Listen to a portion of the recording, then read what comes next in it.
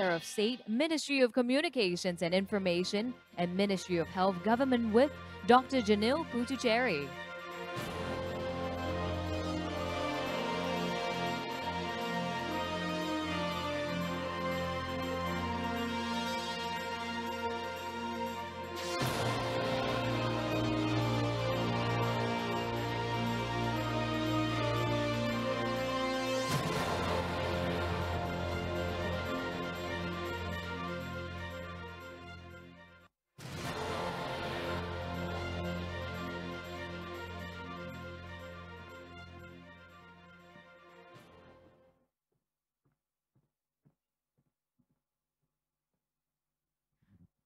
A very good morning, distinguished guests, ladies and gentlemen, and welcome to the Singapore International Cyber Week. Today we are going to have the International IoT Security Roundtable Leadership Dialogue 2022. I would also like to extend a very warm welcome to all of our virtual guests viewing from all around the world. My name is Juliana Yao, and it is my privilege to be your host for today. So the theme for this year's Leadership Dialogue is the internationalization of IoT standards and certification framework. This year's IoT event aims to gather professionals to galvanize international efforts towards internationalizing a common IoT standard, to prevent standard fragmentation, eradicate duplicated evaluation, to reduce the cost of compliance across borders, as well as to facilitate export. We will see distinguished speakers and panelists discuss the future of cybersecurity, avenues of cooperation, and innovation. So to begin the conference proceedings, it gives me great pleasure to invite our guest of honor, Dr. Janil Putucherry, Senior Minister of State, Ministry of Communications and Information, and Ministry of Health Government Whip to deliver his opening address. Dr. Janil, please.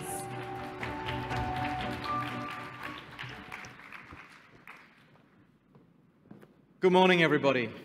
Thank you for inviting me to speak to you, and thank you for joining us at the International IoT Security Roundtable of our 7th Singapore International Cyber Week. I was just commenting, this is an extraordinarily large room for the size of our gathering.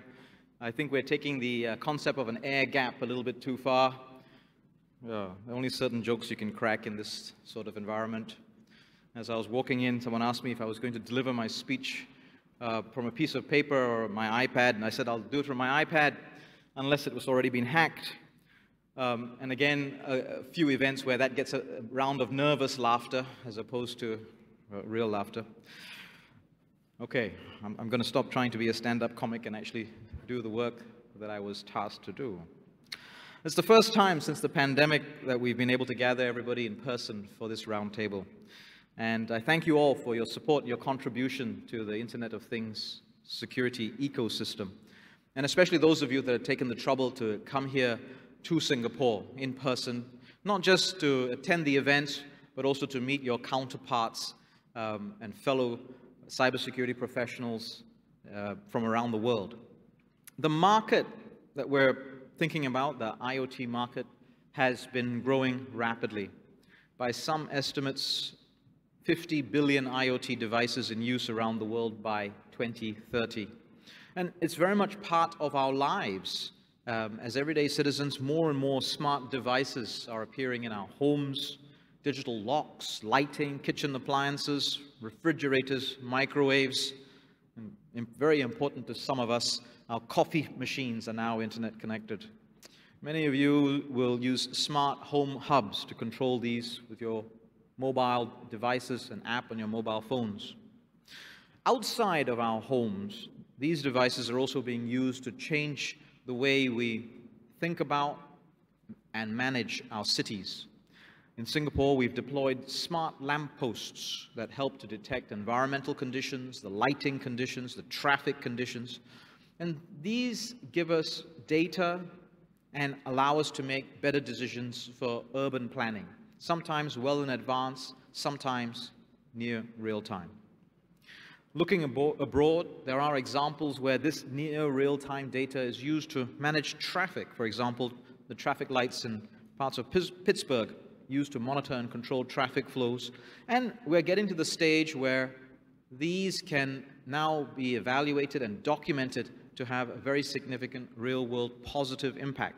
In the case of Pittsburgh, reducing intersection waiting times by 41%, reducing vehicle emissions by 21%.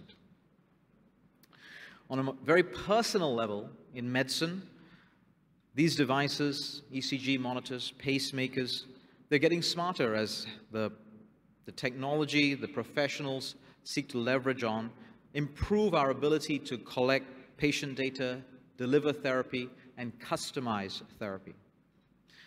But when we are designing and developing these devices, the usual priorities are efficiency, convenience, effectiveness, and not necessarily the security and safety of the users.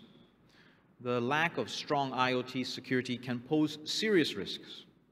Many of our consumer IoT devices contain a cache of data, consumer data and information that, if leaked, compromised, significantly impacts their consumer privacy.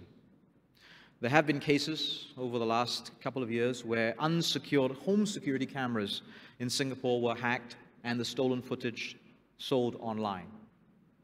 In severe cases, IoT hacks can lead to serious physical harms, even risking lives. In one potential hypothetical scenario, thankfully to my knowledge not realized, in 2017 the FDA discovered a serious vulnerability in pacemakers made by St. Jude Medical, which would have made it possible for threat actors to hack the pacemakers, alter its functioning, deplete its battery, and potentially administer shocks to the wearer. For these and many other reasons, we have to take IoT security very seriously.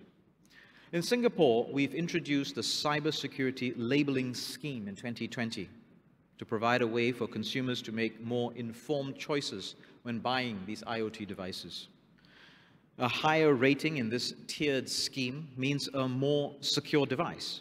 And in this way, we hope to be able to guide and encourage IoT device manufacturers to make their products with cybersecurity in mind and differentiate themselves from their competitors. This cybersecurity labeling scheme is open for all consumer IoT devices, Wi-Fi routers, smart home hubs, household appliances, the internet-connected coffee maker. Since 2020, the Cybersecurity Agency of Singapore has received more than 300 applications and has certified more than 200 products. The CLS has also gained traction internationally. Singapore and Finland have now an agreement to mutually recognize each other's IoT cybersecurity labels. And I'm proud to say that since the signing, ASUS's products have received the Finnish cybersecurity labels, while Signify's and Polar's products, these are Finnish companies, have received the cybersecurity labels. So all the products that have been mutually recognized are now recognized in both Singapore and Finland for meeting these cybersecurity standards.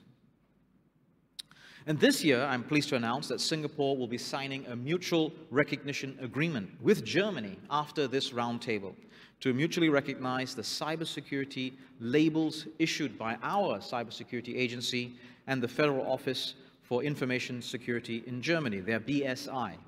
This mutual recognition will further promote the harmonization of standards, reduce duplicated testing and costs for manufacturers globally, and improve market access for consumer IoT manufacturers between Germany and Singapore. This MRA, this mutual recognition agreement, will first start with consumer devices such as cameras, TVs, health trackers, and we hope that this list will grow over time as our CSA and Germany's BSI work through the various product categories. In addition to signing these MRAs with countries with similar schemes, Singapore has been working with industry and government partners to put up a proposal to develop an international standard, ISO 27404, which defines a universal cybersecurity labeling framework, the UCLF, for consumer IoT. This framework will serve as a guide for countries that are looking to implement and set up their own labeling schemes for consumer IoT, and will facilitate future mutual recognition across countries, as existing standards within the country would already be harmonized with this universal cybersecurity labeling framework. As was mentioned by Senior Minister Teo Chee Hean at his welcome remarks for Singapore International Cyber Week, CSA, the Cybersecurity Agency of Singapore, in collaboration with our Ministry of Health, our Health Sciences Authority, and the Integrated Health Information Systems, will be extending our cybersecurity labeling scheme to medical devices, appropriately called CLS-MD. This scheme was developed in consultation with MNCs and SME representatives from the Asia-Pacific Medical Technology Association and the Singapore Manufacturing Federation's Medical and Technology Industry Group. And this will apply to medical devices that can handle sensitive data or are able to connect to other devices, systems, and services. Like the CLS, the new CLS-MD label will enable consumers and healthcare providers to identify more medical devices that with better inbuilt cybersecurity, and we hope incentivize manufacturers to develop more secure medical devices the same way that they have done for consumer IoT. For a start, medical devices that meet our Health Sciences Authority's cybersecurity requirements will be deemed as compliant to level 1, and devices that meet a more stringent cybersecurity standards should receive a higher level. So we'll have an industry consultation process to seek feedback on these proposed requirements for the higher levels, and we'll announce more details in due course. We are making good progress on IoT security, but we cannot rest on our laurels. We cannot be satisfied with the status quo. The technology landscape is constantly evolving. The opportunities as well as the threats are accelerating, and as digitalization becomes more urgent under the challenges coming out of COVID and the various things that are happening in the world today, we have to make sure that our approach to IoT security keeps up. We have to continue to work together to identify the risks and the threats within our IoT ecosystem. And we have to establish strong partnerships and collaborations to see these threats and turn them into opportunities. To do so, we are very much grateful for our friends and partners from other governments, industries around the world, committed to our joint cause, and you've given your strong and unwavering support. On this note, I'd like to conclude by wishing all of you an enriching set of conversations and discussions at this roundtable today, and I hope that we can continue to take the opportunity of occasions like today to build these partnerships for our efforts tomorrow. Thank you very much. Thank you very much, Minister.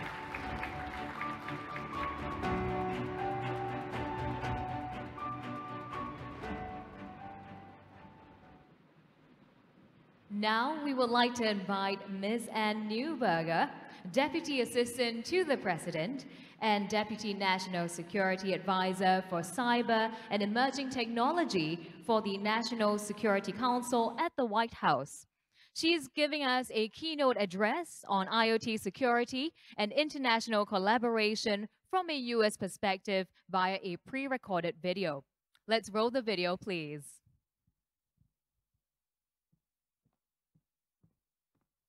Hello, everyone, and greetings from the White House. My name is Ann Neuberger, and I'm the U.S. Deputy National Security Advisor for Cyber and Emerging Technologies.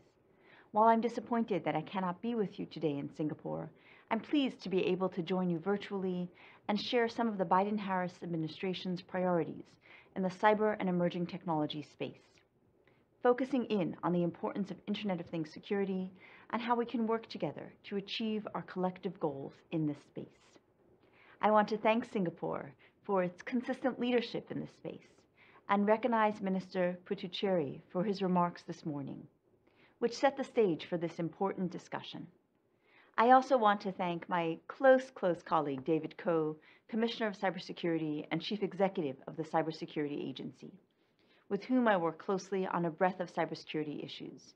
David's leadership and thought leadership in the cyber and tech space is something all of us around the world value. When the Biden-Harris administration came into office, the president emphasized the importance of cyber and tech issues from a national security perspective. Oftentimes, in both hardware and software, security is an afterthought or becomes the responsibility of the user. My favorite analogy is the seatbelts in a car. We'd never buy a car without any seatbelts, or one where the manufacturer just expected us to install and maintain them ourselves. There's no reason for us to accept this approach in technology either. So one of our key efforts is upping baked-in cybersecurity. We've done this first for software through the President's Executive Order on Cybersecurity, using the purchasing power of the government to try to lift the standard for software products consumers purchase as well. Building in security from the beginning is critical, and we're now expanding our focus to make progress on some of the most ubiquitous connected items, Internet of Things devices. We've seen a boon in technology in the past 10 years, relying on Internet of Things devices to connect us to the internet for work, tell us the weather before we leave the house, and provide us security when we aren't home. From baby monitors to connected home appliances, the number of global Internet of Things devices has grown exponentially year over year. These devices offer consumers, businesses, and governments convenience and novel functionality. Yet they've also served to amplify a range of cybersecurity risks to data, networks, critical infrastructure, and the internet ecosystem writ large. One of the principal reasons why is that IoT products are often built with security as an afterthought. These poorly secured products can enable attackers to gain footholds in corporate or otherwise sensitive environments and steal data or cause disruption. Recent IoT vulnerabilities have shown just how easily a bad actor can exploit these devices to deploy botnets and conduct surveillance. Market research tells us that the number of deployed IoT products surpassed traditional internet-connected devices in 2019, and that by 2025, the ratio will be around 3 to 1. The last thing we want to do is shut off innovation or stop using new devices because of our concerns. But we can't ignore the threat to our security, so we have to come up with a new approach. The reality is that many IoT devices today can be difficult, if not impossible, to patch. They're built on top of diverse communication technologies, and they're often powered using chips that lack the capacity to easily accommodate security functions. Absent meaningful action, we can expect these issues to worsen as time goes on. Thankfully, we're seeing industry and government come together to address these risks. In recent years, governments, companies, and civil society have proposed and implemented a range of IoT cybersecurity initiatives to meet this challenge, from introducing voluntary standards and best practices to mandating the use of cybersecurity certifications and labels.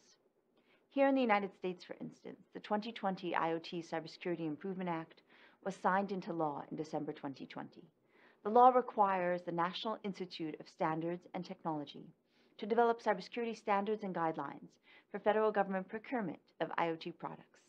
It seeks to strengthen the security of IoT products, leveraging, as I mentioned, the federal government's purchasing power, ensuring that any device sold to the U.S. government adheres to the latest and significant cybersecurity practices, thus raising the bar for security across the entire industry.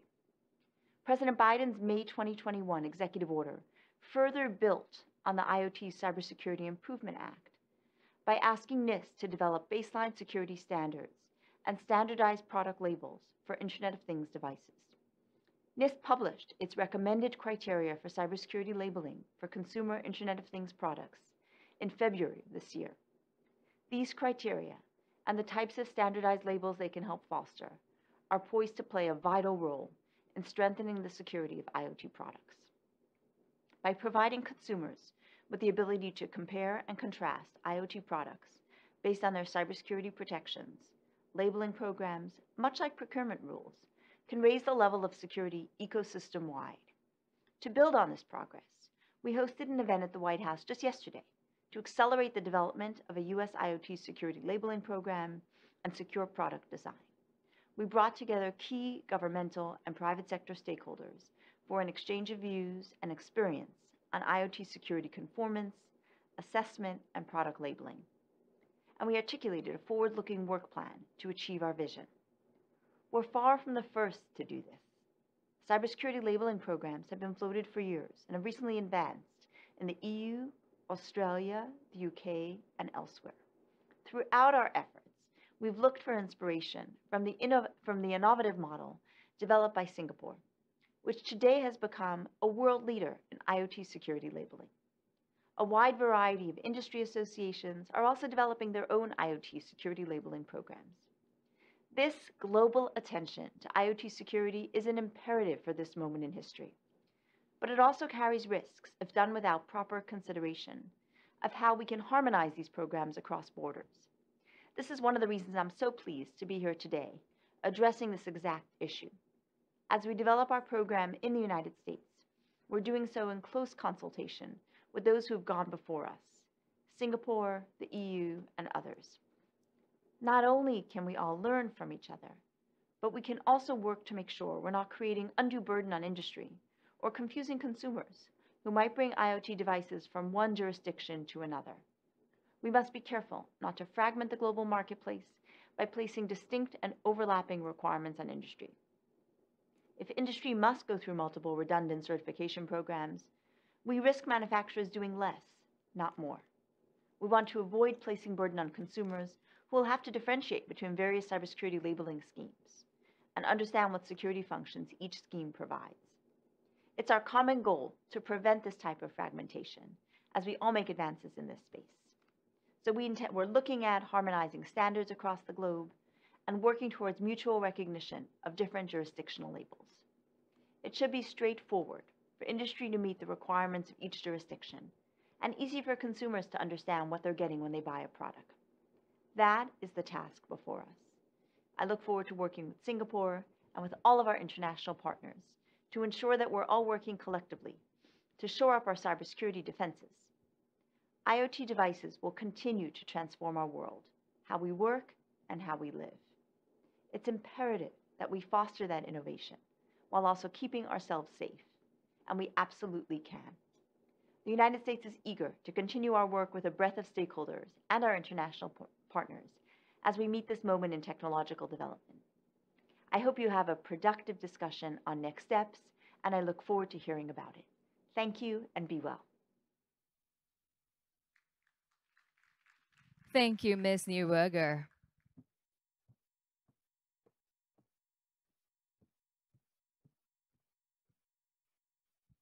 Next, I would like to invite Ms. Lindy Cameron. She will be sharing with us on the same topic, but this time from a UK perspective. Ms. Cameron, please.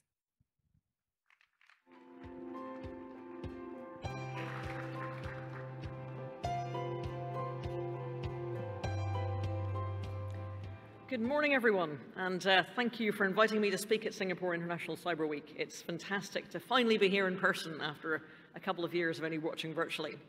And it's really great to be in Singapore, one of the world's smartest cities. So I'm going to talk to you today about the Internet of Things and smart cities as connected places.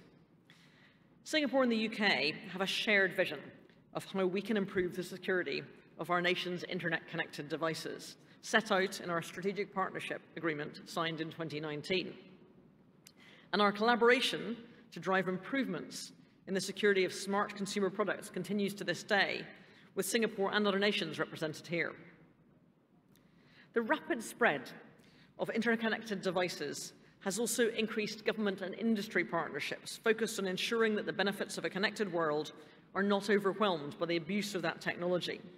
And we in the UK are really proud of the strong framework we've developed for managing the future security of the Internet of Things, including new legislation called the Product Security and Telecommunications Infrastructure Bill, which I'll talk about shortly. But first, what do we mean by the Internet of Things and why on the earth does it matter? For us, it's about automation, connectivity, and efficiency, leveraging these to improve our lives, boost our economies, and free our time to be more productive. It's a huge opportunity. The sheer range and number of applications for these technologies is vast. From the control of a building's access systems and air conditioning to the monitoring of your sleeping baby, more infamously described by our former Prime Minister Boris Johnson at the UN General Assembly as a future with fridges beeping for cheese and mattresses which monitor your nightmares. But what's certain is that these connected devices, from smart homes to smart cities, are now part of our everyday lives. And in fact, in a study by global consultancy firm McKinsey, found that by 2025, consumer IoT could contribute between 155 and 270 billion pounds a year to the global economy as a result of more efficient energy management, labor-saving automation, and the avoidance of injuries and fatalities through improved home security. And we think about the products and associated services that make up the Internet of Things in three different levels: consumer, enterprise, and city as quick shorthand. At the consumer level, IoT has exploded in scale over the last decade or so, with 8.4 billion devices or things connected to the Internet in 2017, but an estimated 75 billion by 2025. At an enterprise level, the story is very similar. The proliferation has been rapid and broad-based. Network printers, smart building management systems, and security products are being used to boost productivity and automate repetitive tasks. And at a city level, we see the growth of technology, as the Minister described, to manage transport, waste, CCTV, street lights, traffic lights, parking, and public health services such as health and social care or emergency services. But at every level, households, businesses, cities and local governments are keen to reap the benefits of smart devices. They are obviously compelling. They form a range of critical functions and services to us all. And as I said, they're an opportunity, not just a threat. But the sheer scale of changes we're talking about and our growing dependence on technology also brings risks. That's why now's the time to make sure we're designing and building them properly. We all know that connected places are an evolving ecosystem comprising a range of systems that exchange, process, and store sensitive data, as well as controlling critical operational technology. And unfortunately, that makes these systems an attractive target for a range of threat actors, criminals, but also nation states, a threat we see as particularly acute. Some countries will seek to obtain sensitive commercial and personal data from other nations, including from us in the UK. These countries may also seek to influence a supplier or cause disruption to services overseas. Suppliers that are part of corporate groups based in these countries may be subject to influence from the host government to access and exfiltrate data from connected places in support of that government's security and intelligence services. And such suppliers may also be used as a vector for an attempt to take down essential systems overseas, causing possible destructive impacts and endangering local citizens if systems were switched off. So we in NCSC, the National Cybersecurity Centre in the UK, have sought to lay bare these threats in the work we've done on how to secure connected places. We believe in an approach that builds resilience at scale, based on principles that allow states and citizens to encode the values that they want, building standards that let us get ahead of the problem rather than just responding to decades of legacy challenges later.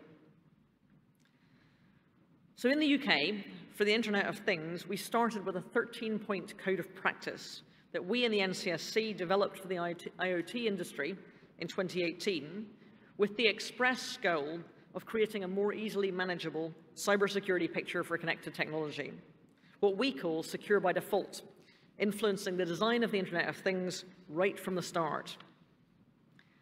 And then in 2020, the UK shaped and then adopted a new ETSI standard on connected product security, EN 303645, for those of you who want to look it up.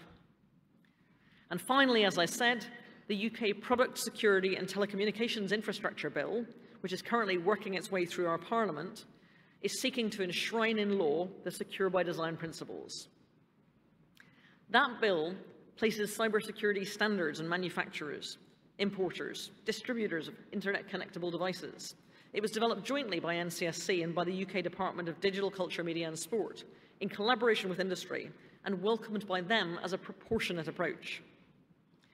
It ensures the security of connected devices on the market, and it holds device manufacturers to account for upholding basic cybersecurity standards such as discontinuing default passwords and other blatant security shortcomings. I mean, password doesn't count as a password, nor does admin or 1235, as we find in our regular research. But it also asks manufacturers to maintain a vulnerability disclosure program and to explain how long devices will continue to receive security updates. I mean, none of these measures are revolutionary, right? None of them are indeed super technical. In fact, for a lot of the rest of the IT world, they're cybersecurity 101. But these guidelines, combined with the availability of new international IoT standards, means that legislation is now much simpler to put in place and for industry to follow. But if it's going to have effect, as my colleagues have said, we need the commitment of government and manufacturers around the world to enforce these standards. And we believe that's foundational to the security of the future Internet of Things. Which is why we've not just focused on the UK. We've worked with others to take a similar approach that shapes the market for this tech. And I'm delighted to say that one of those countries was Singapore. Another area requiring government and business focus is a concerted effort to make technology harder to exploit in the first place. We need to secure our foundations by building resilient semiconductors. And the UK government is investing in this exactly via the Digital Security by Design programme, developing pioneering UK academic research into real hardware that developers can actually use, tackling the buffer overflow problem that enabled Heartbleed that's been with us since the dawn of computing. Technology and digital service providers need to work with government and academic partners to make connected systems more secure at source behind the scenes, reducing the burden on end users. And again, it's fantastic to see the collaboration of this kind on hardware security between university here in Singapore and those in my home nation of Northern Ireland, which, with a shameless pitch, is where our flagship conference, Cyber UK, will be held on April 19th and 20th next year. And I know it's a place dear to the Minister's heart as he studied there himself. So the Internet of Things at scale, in connected places or smart cities, depending on your preference, is a clear example of how the Internet of Things technology can become a matter of national resilience. The possibilities for the improved standards of living we can experience, sustainability and growth are huge, but this potential gain must be balanced against the threat of compromise, which is equally immense, especially at this scale of deployment.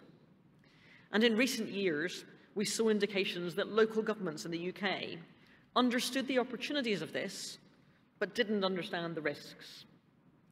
So in recognition of this trend, my organisation has been working with government, academia, and international partners to agree cybersecurity principles for the technological developments around connected places.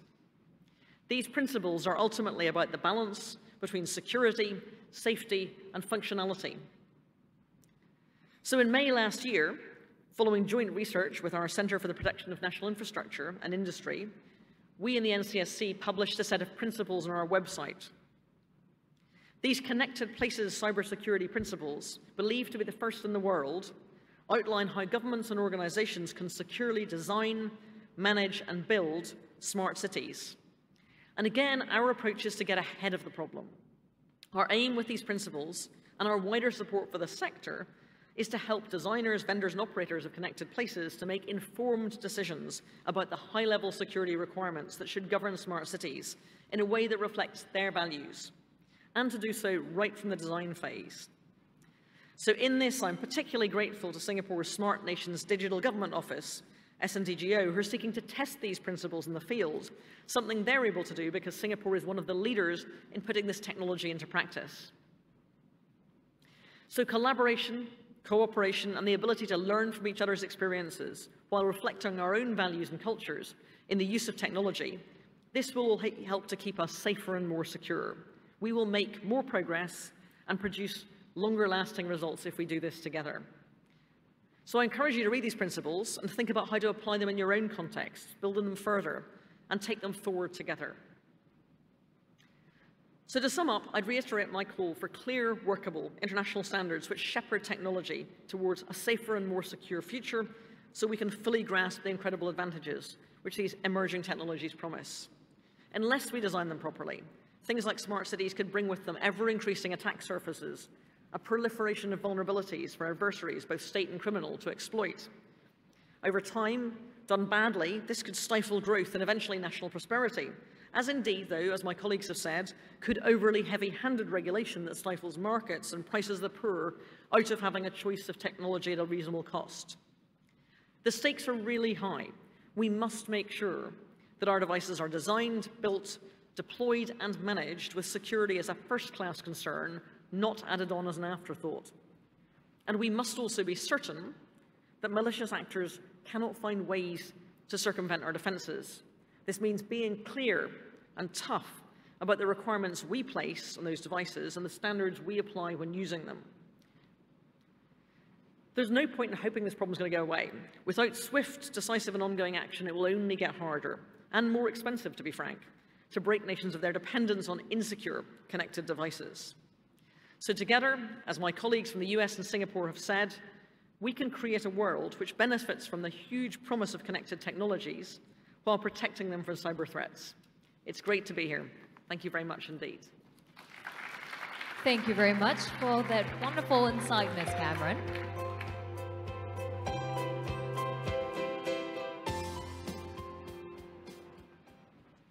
Ladies and gentlemen, there will now be an intermission for a coffee break and networking session. Please do help yourself to the refreshments available at the back of the studio, and don't forget to browse the products label on the CLS along with the booths of the evaluation labs. Later on at 2:45, do also join us for the signing of the mutual recognition arrangement on cybersecurity labels between BSI Germany and CSA Singapore. They'll take place in this studio as well. I'll see you back here in 30 minutes.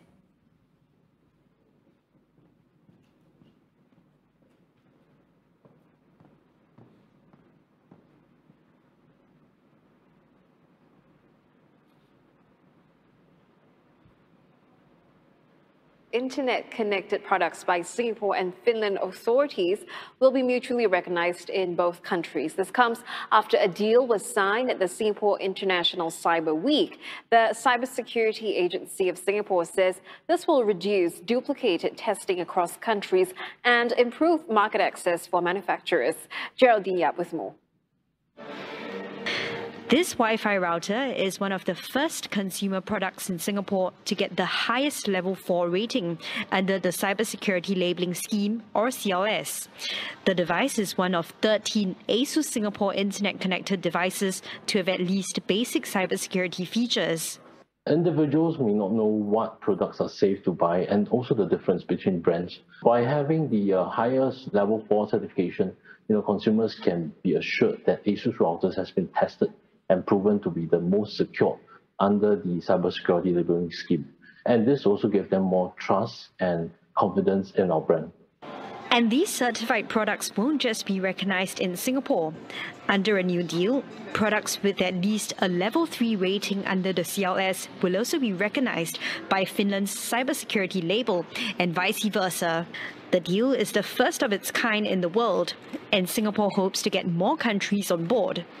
Finland and Singapore are the first 2 countries in the world to develop our respective cybersecurity labels for IoT devices. And I'm glad that we have decided to pursue mutual recognition. Our schemes are not identical. However, we share the mutual interests in encouraging products to be embedded with better cybersecurity provisions and support the digital economy by reducing duplicated evaluations and the cost of compliance. Since its launch last October, the CLS has attracted over 100 applications. To date, 40 products have been rated. The majority of IoT consumer devices are built and developed to optimize functionality and cost. And usually, this is at the expense of the security of the device. But we're increasingly realizing that IoT security cannot and should not be an afterthought. It needs to be a key consideration, a design fundamental. Without the requisite security in place, it leaves end users exposed to malicious cyber threat actors who seek to compromise the devices, and this results in the loss of data, but more importantly, privacy and trust. He adds that authorities are looking to expand the scheme beyond consumer devices. Ladies and gentlemen, welcome back. Taking place right now will be a panel discussion on the internationalization of IoT standards and certification framework. Our moderator for this session is Mr. Peter Stevens, Directorate for Science, Technology and Innovation at OECD. And joining him for this panel, we have Ms. Grace Burkett, Director of Operations at IOXT, Mr. Cui Baoqiu, Vice President and Chairman of Cybersecurity and Privacy Technical Committee. He will be joining us via Zoom for today.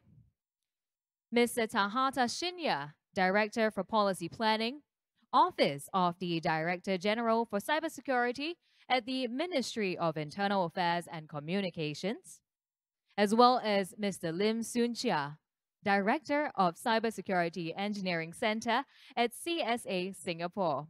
Can I invite all of our moderator and panelists up on stage, please?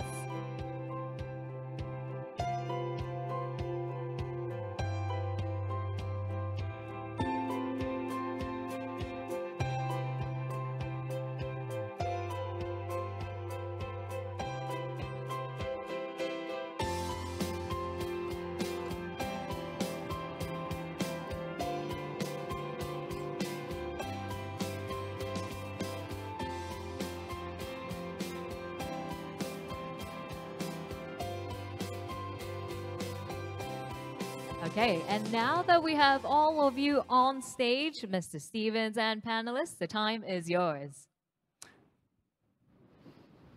Thank you very much, and it's a great pleasure to be here today in Singapore. Thank you so much to representatives from CSA for inviting us. It's a real pleasure to be here and to discuss this important topic. Thank you also to the previous speeches we had before to really set the scene, and it's great to see in the back of the auditorium representatives from a variety of manufacturers and also labeling scheme designers to help bring this to life a bit more. So today we've got a great panel and we've got a great opportunity to listen in from perspectives from a range of organizations and people because we do know that it's now 6 years since the Mirai attack and we remember the impact that it had. And what we saw from the talk today was that there's the IoT challenge is not getting any smaller. In fact, it's actually growing, and it's growing very quickly. We heard about growth from 8.4 billion devices to 75 billion in 2025. And we know that the consumer still is struggling to understand what security looks like and how they can buy the right product that can give them the protection that they want. And as we also talked about, this is the beginning of a very important new stage where we see these devices being used in smart cities and enterprises. So the attack surface is just going to get bigger, and it's really, really important that we do try to get this question moving quickly. So I'm really grateful for the panel we have today. And I know this is not just a technical problem, but a social problem, and it's a multi-stakeholder challenge. So I'm very grateful to have the panel here as well as Dr. Shui, who is joining us remotely as well. So I'm very much looking forward to this conversation. I would also say, please do join in the Slido, because we do want to make sure that we are capturing the perspectives from the audience as well. So please do join in and share questions there.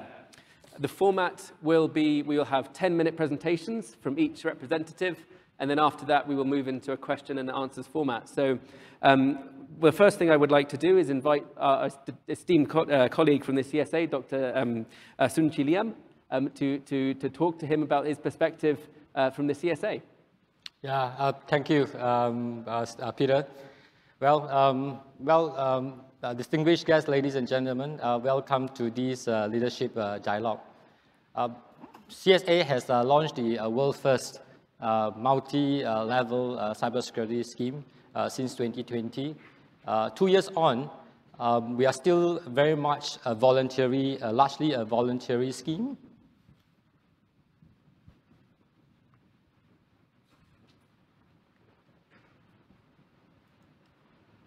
Two years on, we are still very much largely a voluntary scheme, mandating only the critical device such as Wi-Fi routers at CLS level 1.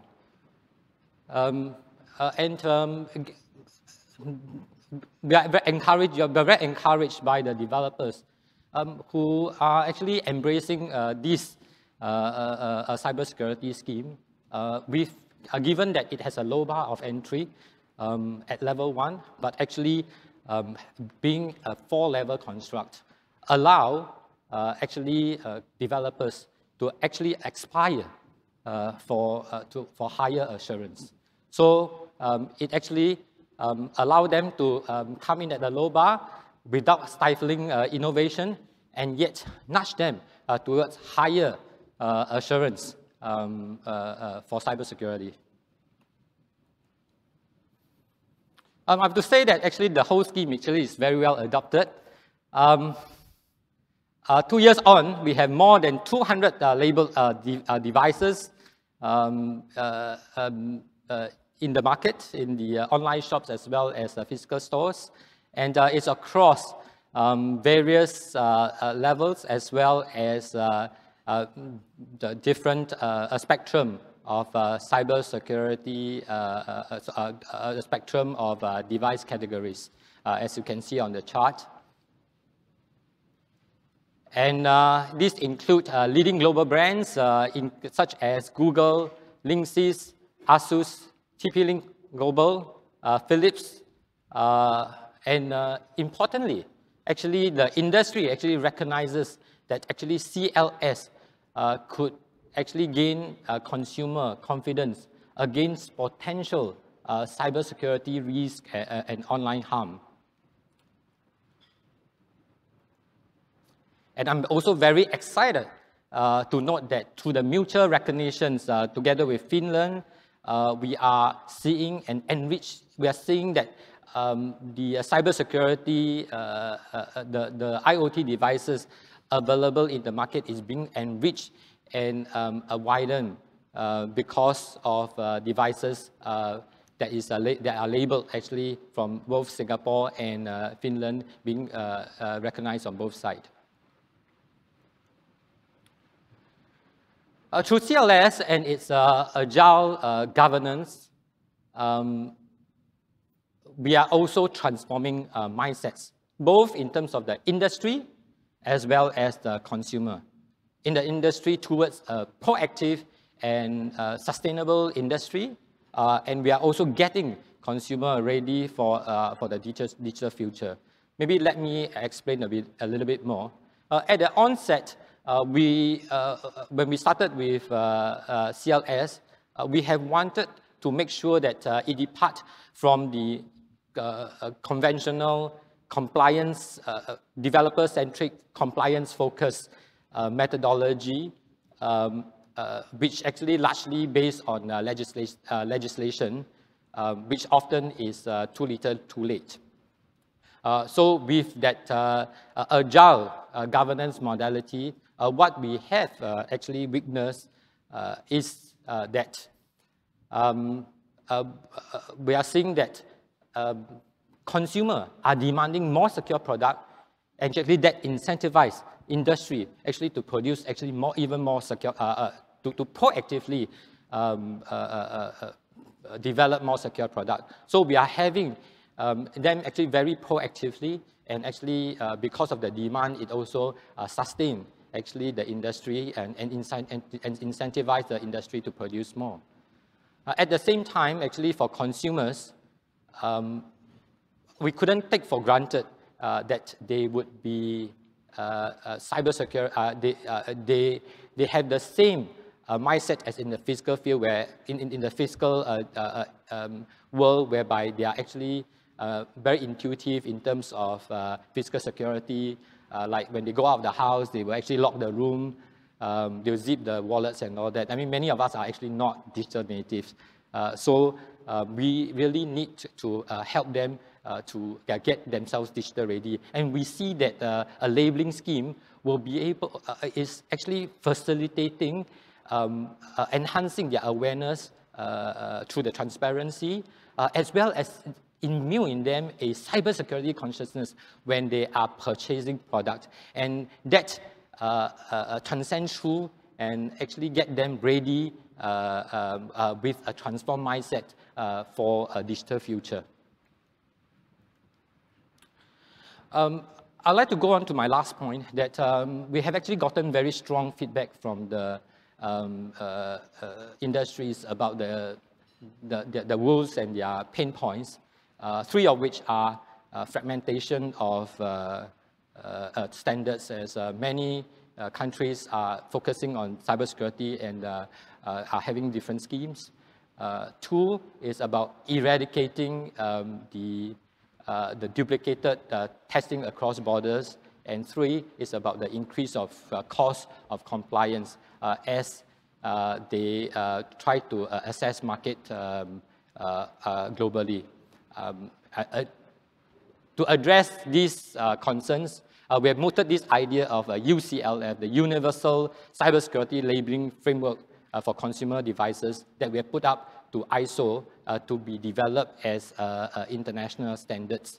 And this essentially serve as a universal framework for countries to develop their scheme and benchmark against it. And it's agnostic to whether it is a binary or actually it is a multi-level scheme. Essentially, it helps to harmonize and integrate international standards, and at the same time improves market access by eradicating duplicated testing across borders and actually reduce the cost of compliance. With that, thank you very much. Thank you.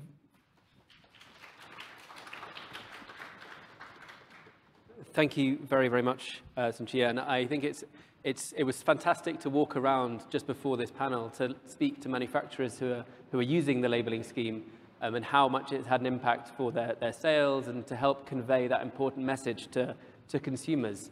And I think it's also important to try and break down that understanding of, for me, I think consumers assume that it's safe because it's for sale. And there's that question about how do we proportionately shake up consumers to say, you need to be aware of a certain number of things, and we need that information to cut through. And so I'm really grateful for Grace to be here from her organization, the IOXT, who are a US-based industry association, who are going to talk through a little bit more about the work that you've been doing with your partners and how you're helping to address this problem as well. Yes, absolutely. Thank you. Yes, so also I wanted to thank the Cybersecurity Agency of Singapore for inviting me. I'm very excited to also be involved and discuss this topic. So as Peter introduced, my name is Grace Burkhardt. I'm the Director of Operations for IoT Alliance. For those who don't know, IoT is a group of manufacturers, OEMs, labs, global regulators, and many more who are dedicated to establishing testable standards and harmonizing around best security practices. Our goal is to bring security, transparency, and upgradability to the market, and also into the hands of consumers directly. Now, today we're all here to address international standards fragmentation, obviously, and we've heard a lot of suggestions and what everybody else is doing, so I'm here to capitalize on that and dive a little deeper into what IOXT is doing around that as well. So collaborate together, promote transparency, and support harmonization. Now, there are many public and private organizations who are creating standards today, and more are coming based on new threats that arrive. So it just becomes very tedious, though, and time-consuming and expensive for manufacturers to obtain these necessary certifications and do the research for it. I mean, when you start looking at it by country, by market, by industry, there's a lot out there. So what does it mean to collaborate, right? Well, let me just take a quick minute to go over some of those organizations that I just mentioned.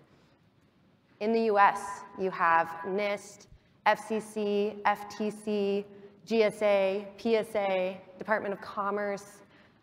In the UK, we heard DCMS and NCSC. In the EU, you have ETSI, ENISA, ISO, and the Red Directive, why we're here today, CSA. And in Australia, ACSC, and the Department of Home Affairs. These are just a couple of the big organizations that are out there and that IOXT is working with specifically throughout the years. And so there's not enough time, honestly, to get through all of them. So again, this is just high level, right? So what does it mean to collaborate? How do you start collaborating? Well, probably first and foremost, and maybe the easiest, is to join a work group. So this means exchanging ideas and security best practices between organizations. We really want to maybe incorporate existing standards into new profiles or even new standards that are still being made today. Overall, it's easier to use what's out there than to recreate the wheel. Next is commit to data sharing. So for too long, organizations have kept critical information in silos, limiting the global industry's ability to understand vulnerabilities and risks that we all face. Sharing data creates faster action to mitigate risk and ensure third-party validation and authentication meets appropriate baseline requirements. Next is to map standards. So a lot of us are doing this already, but essentially every industry has a couple baseline security requirements that most standards are following anyways. May not be 100% coverage or one-to-one equivalent. However, most of them overlap a decent amount, which can aid in fast-pathing certification for manufacturers and their products, makes it much less tedious on them. And then at the highest level, you can co-recognize certifications. So we're already seeing this with CSA in Finland and Germany later. We are working towards that as well on our own path with CSA. So many are starting to do this, and they deserve the kudos that they get for that because it is so important to help bridge the gap. Overall, I believe working together is going to help us get ahead of attackers who are exploiting the weaknesses in our current fractured environment. So next is to promote transparency. We all know that third-party validation provides peace of mind to organizations, partners, and consumers alike. However, not only that, but it can also boost the purchasing confidence. It provides or offers thorough validation testing, and it can broaden the testing capabilities. So the third party, though, is not necessarily scalable all the time, right? It's very expensive. It may take a long time to actually do the testing. So another option is self-certification, which is usually more affordable and easier to update and less time consuming. Now, whichever method, though, that you do, you should definitely have some checks and balances in place. This can be researcher rewards program, vulnerability disclosure program, bug bounty program, whatever you want to call it. Essentially, just make sure that it exists and that it is enacted. And then, how does this actually relate to transparency? Well, there should be communication to the consumers. So we're already starting to see this in today's industry, and we're actually starting to see some requirements towards transparency. You may have heard ask app not to track, or accept all cookies versus manage preferences. Consumers are becoming more aware. However, they're not quite there yet, because I still hear today from too many manufacturers, oh, we will implement security when our consumers ask for it. However, when you go to the consumers and tell them that, they say, what are you talking about? I thought security was already built into the product. And lo and behold, it's not always the case.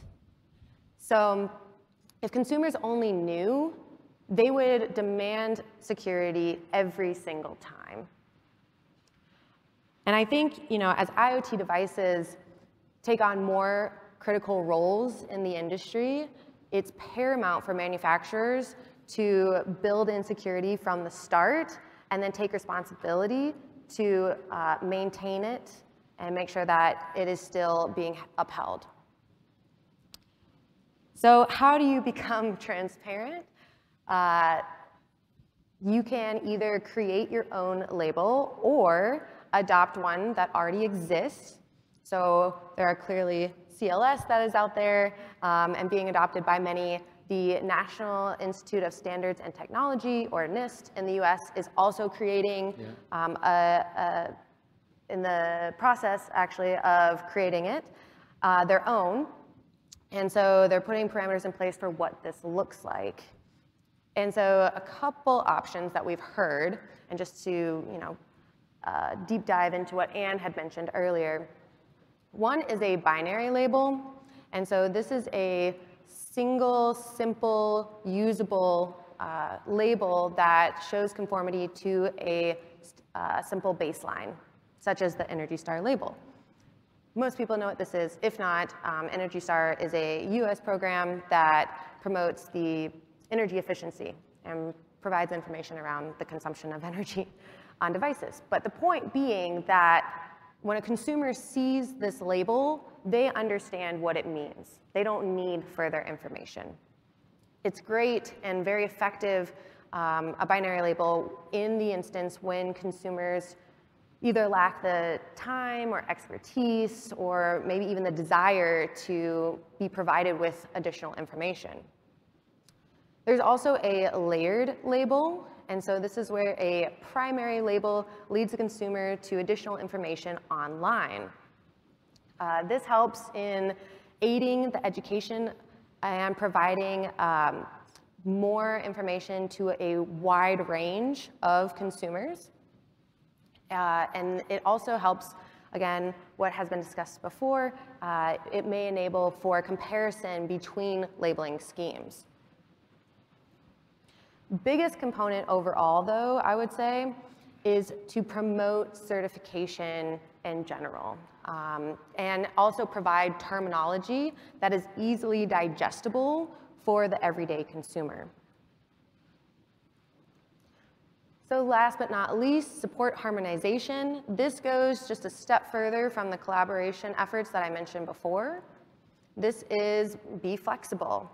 Right? The IoT environment is ever changing due to new threats, vulnerabilities, new products.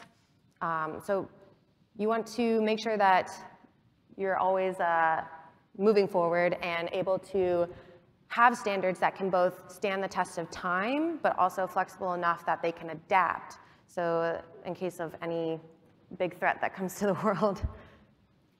Next is to be aligned.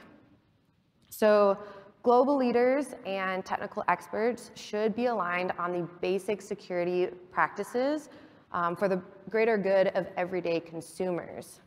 One option is for private organizations to take the lead on creating the standards, but in working with conjunction very closely with global regulators. Ideally, however, we'd like to have one global standard that is created under one label. Next, be timely. Standards should be updated on a regular basis. You never want standards to be old or stale or become obsolete. So this may mean that they need to be updated on an annual basis or maybe as needed, depending on the threat that arises. Overall, though, we should be working towards one global standard for IoT. We need to be aligned not just to prevent attackers from taking advantage of untested IoT devices, but also to fuel innovation. Without global synchronized security standards, IoT doesn't have the runway it needs to evolve. So as we come together around harmonized IoT security guidelines, we will have better ability to mitigate risk, ensure transparency, and open the potential for future IoT. So to recap very quickly, again, collaborate together, promote transparency, and support harmonization. We've heard it multiple times. You're going to continue to hear it, and we're looking forward to further efforts around this. Thank you. Great. Thank you very much, Grace. I think you made a really valid and interesting point. I liked your map and the range of three-letter abbreviations. It seems that I'm sure all of those letters would spell something if we put them together of all of the organizations that are involved in this world. So I think I liked your point about kind of how can we map what's already there. I think like a lot of as scientific inquiry going well back, would say it's important to stand on the shoulders of giants. There's stuff that's already there. It's mostly pretty good. Let's try and take advantage of that. And because we don't need to, as you said, reinvent the wheel, we can do that. I think you made a really interesting point about the range of options for binary labels to third party, to self-certification. There's sort of where's the proportional approach for that. I thought it was interesting, we were discussing, is it likely that in the future someone might say, I want to have a smart camera or a router, therefore I want it to have gone through third-party assessment, but for my fridge, I care less. That's the sort of decision making which a consumer is able to do, and I thought that was a really interesting point. I think it's also interesting about how we can bring in the one global standard approach, because of course it's important to recognize that each country has its own the consumers react to labels or information in particular ways. There's a cultural context, and also there's in quite cases existing legislative architecture that you need to be aware of, and parliamentary, all those different things. But I think it's a really valid point in that importance of that teamwork, and fundamentally to making life easier for manufacturers, because my optimistic belief is that manufacturers all want to make secure products. They want to be shown that those products are secure. They want to be signposted that they are secure. And also, if they make secure products, to be recognized for that. So I'm so grateful to Dr. Sheed to joining us here from Xiaomi, and thank you so very much for joining us today. So I'd love to pass the floor to you for you to give a presentation about the work that you're doing in Xiaomi and how we can all learn from your perspective as well. So can I pass over to you? Okay, good morning, everyone. Thanks to CSA for inviting me. It's a great pleasure to be here. Today, I'm going to share with you about the journey of Xiaomi IoT security and privacy, and how we build user trust through transparency.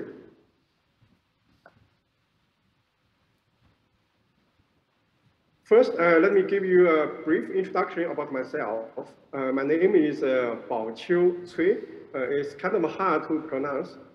I joined Xiaomi more than 10 years ago.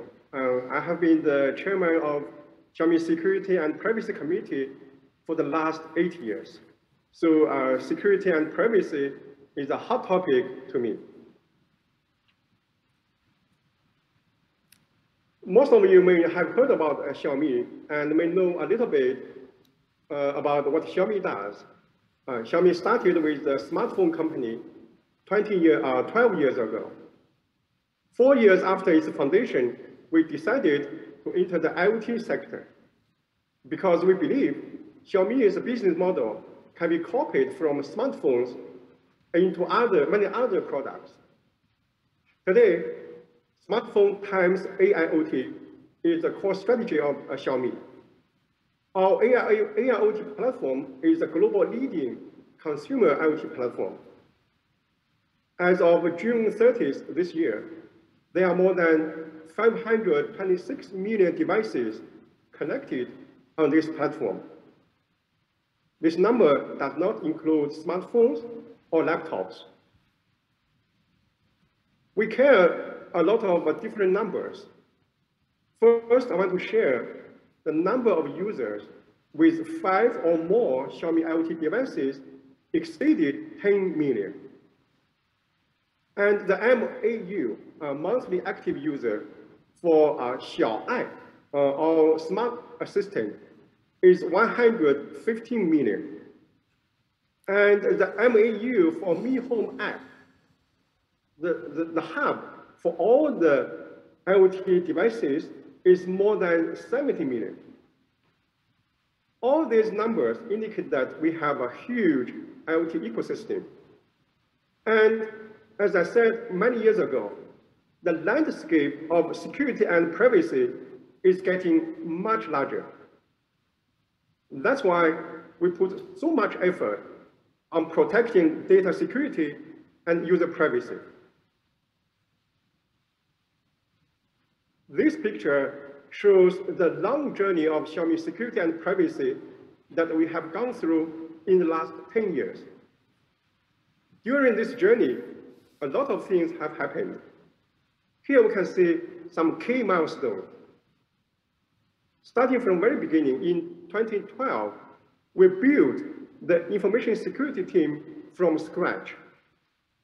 In 2014, when the company started to enter the global market, we established the Security and Privacy Committee. In 2016, Xiaomi became the #1, the first Chinese company to receive privacy certification from TrustArc. At that time, TrustArc is still named Trusted. In 2018, we passed the GDPR compliance assessment done by a third party. And in 2020, we officially published the first version of our IoT security baseline.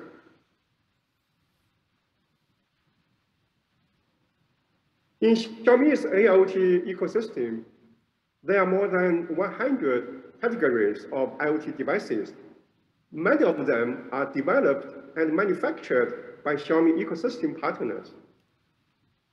How to make sure that all of our ecosystem partners adhere to the same security and privacy principles and standards that Xiaomi follows is a huge challenge. When we started the IoT business back in 2014, we could not find any well-known IoT security standard, and there was no cybersecurity labeling. We had to come up with a set of rules or in-house standards for ourselves and for our ecosystem partners.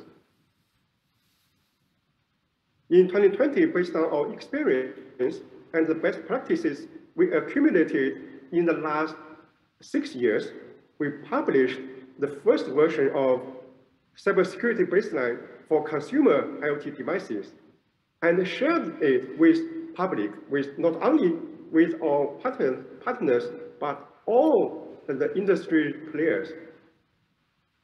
This was a great help in raising the overall cybersecurity hygiene level in Xiaomi's IoT ecosystem. When more and more IoT devices are developed and used or purchased by users, more and more users start to have concern about privacy in addition to security. This is really understandable because a lot of IoT devices, such as IP cameras, Fitband, and smartwatches, etc., are closely related to users' personal data. In order to give our users more transparency, we published the first version of IoT privacy white paper in 2021. In 2022, we updated both the IoT security baseline and IoT privacy white paper with a lot more detailed information. Let's take a look at the second version of the IoT security baseline. We added a lot of new contents based on new regulations and requirements, and also incorporated some contents from international standards. These standards are from Europe, the US, and several other areas. In this new version, we covered 13 domains and 77 checkpoints. The domains include hardware security, communication security, OS, and data security. This version of IoT security baseline includes a lot of detailed information. If you are interested, you can download a copy from our Trust portal.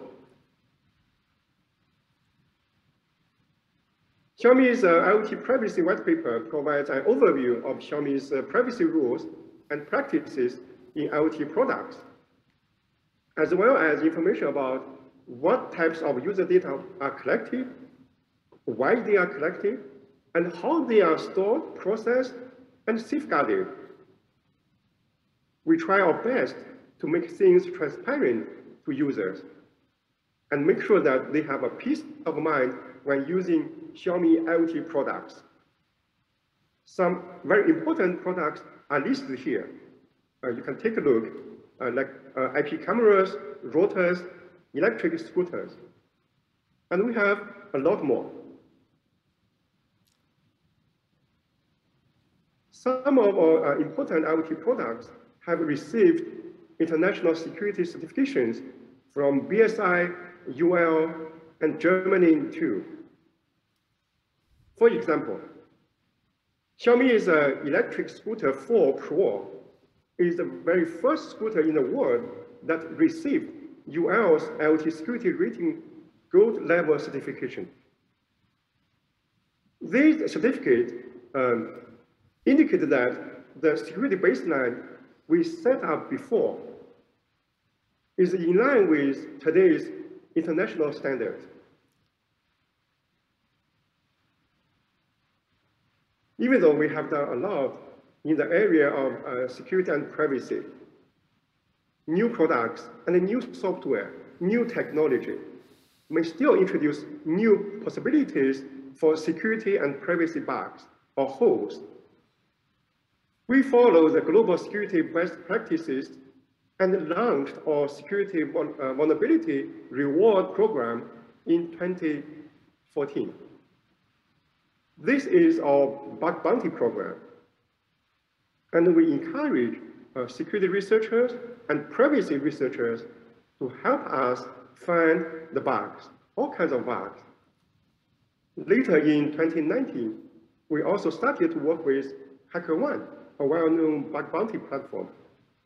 Last year, we have more than 500 active researchers. They contributed a lot to secure our IoT ecosystem.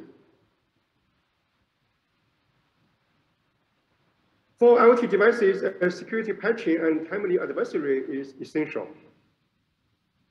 And keeping the IoT devices up to date is also a best practice for our users. Our users could find Xiaomi's security patching policy and useful information on Xiaomi Product Security Center. We believe that a responsible security disclosure program will help users make choices. And by doing so, we can also gain trust from our users. Looking into the future of IoT security, we are very optimistic. Working together, I mean, academia, research institute, government agencies, and all industry leaders.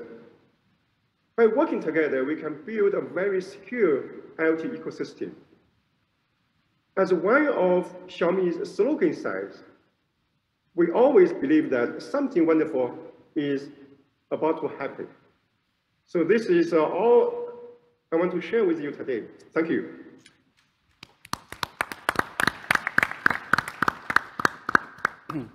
Thank you very much, Dr. Cui, and I'm really grateful for that. That was a very optimistic end note, and I'm very grateful for that. I think it was fantastic for you to talk through the scale of the growth that you've been on in the most recent history, and also to talk about the range of third-party approvals and assessments that you've also been working through. I also particularly am interested in vulnerability disclosure programs and the importance of patching, the importance of that part of the process to make sure that we need to change consumers to think about how, by the time the product gets to them, it's not going to be 100% secure, but it's the responsiveness and the ability of the manufacturer to adjust to respond to patches is really important as well. So I thank you so much for that perspective. I'd now like to pass over to Tahata Shinya, who's joining us from Japan, to talk a bit more about the role in policy and also from a country state. Thank you. Thank you very much. And at first, I would like to thank you, very much CSA Singapore for inviting me today. Yeah. Thank you. My name is Shinya Tahata, and I'm in charge of international cybersecurity affairs in the Ministry of Internal Affairs and Communications, Japan. Today, I'll talk about our measures for cybersecurity on IoT. At first, I'd like to share some current issues on cyber threats. As part of measures against COVID-19, digitalization is accelerating and dependence on cyberspace, including IoT, is increasing.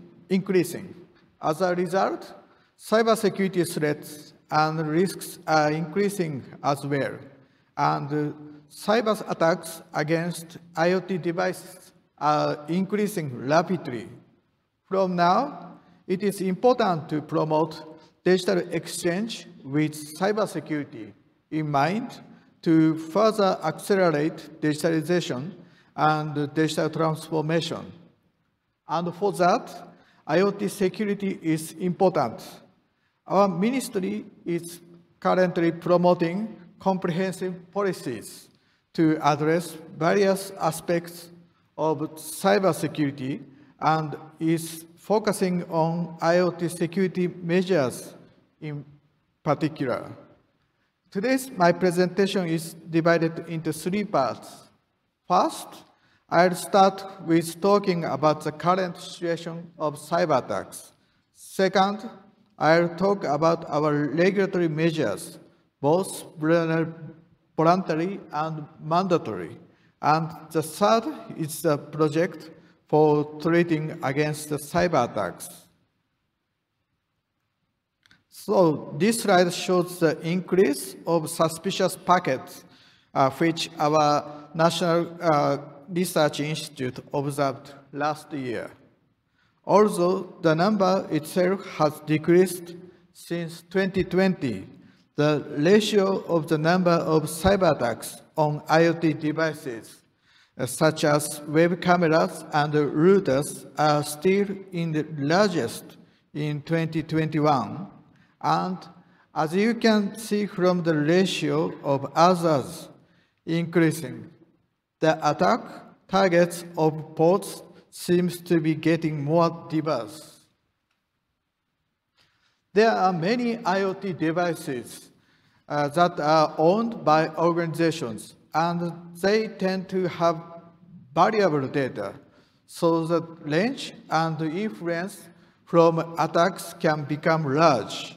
They also tend to have longer life cycles than other devices and are difficult to monitor and manage. Next, let me briefly explain about our IoT security measures in Japan from this slide. There are technical standards for terminal facilities in Japan. All terminal facilities which connect directly to the networks of telecommunication operators is required to meet the technical standard for terminal facilities as set under the Telecommunication Business Act.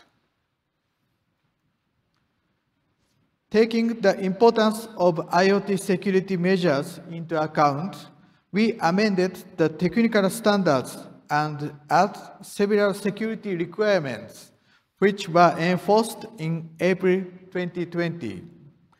As this slide shows, terminal facilities which are directly connected to telecommunications network must mainly have these functions.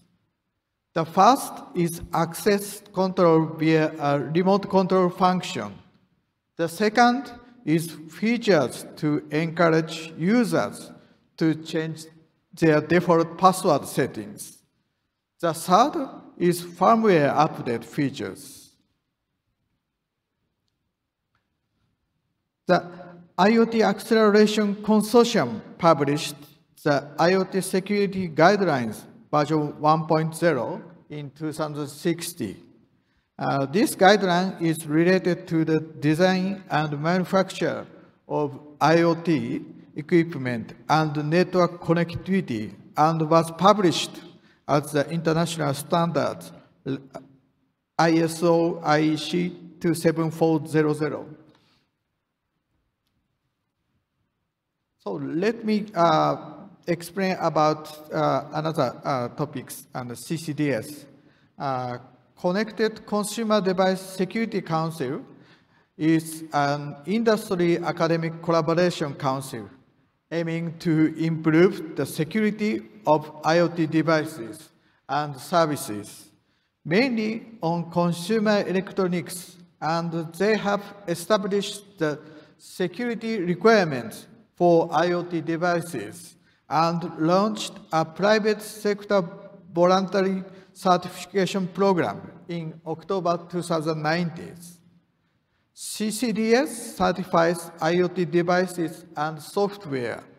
The devices are certified on 3 levels of CCDS symbols, ranging from level 1 to 3, and the certified products are automatically covered by cyber insurances, which provides the cost of the investigation in case an incident occurs.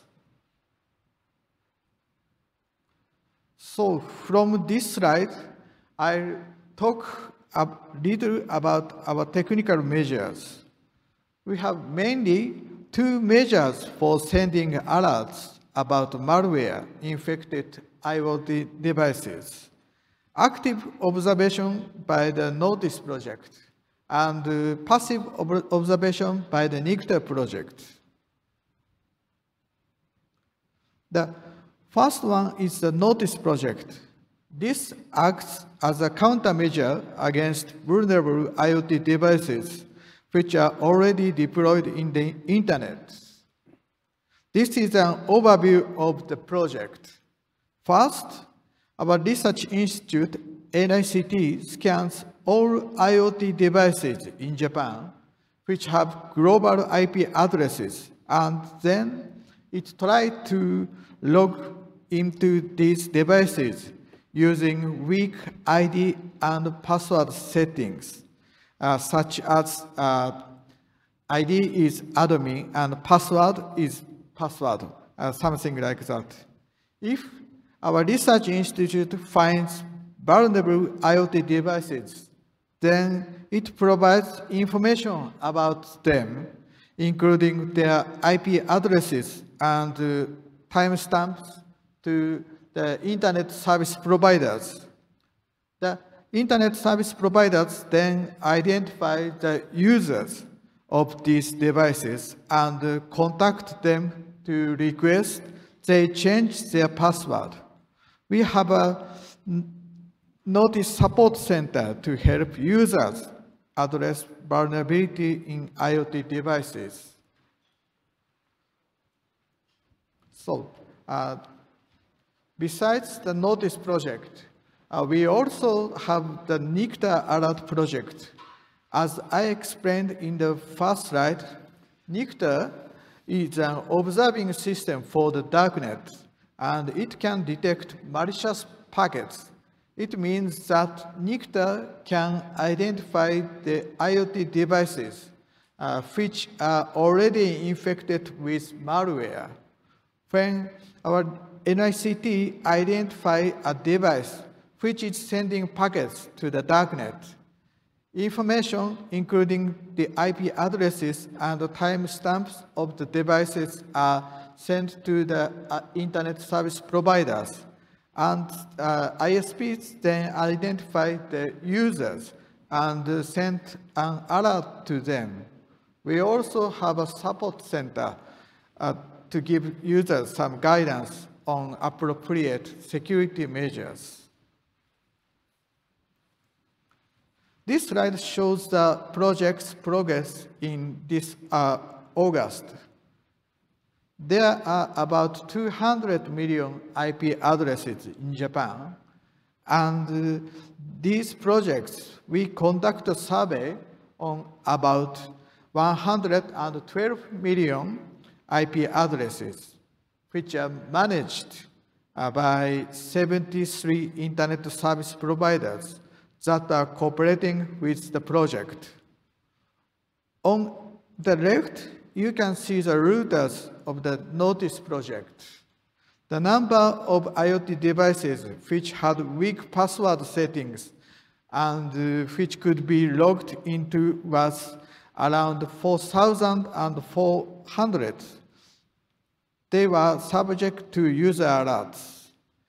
As I said before, we have regulatory measures to set on terminal facilities, including IoT, and these facilities are required to have functions to strengthen security, including a requirement for a feature to encourage users to change default IDs and passwords.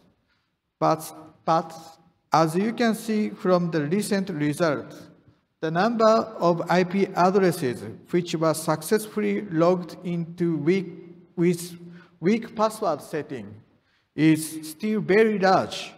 And also, we can't simply compare because we have seen adding factors to be surveyed.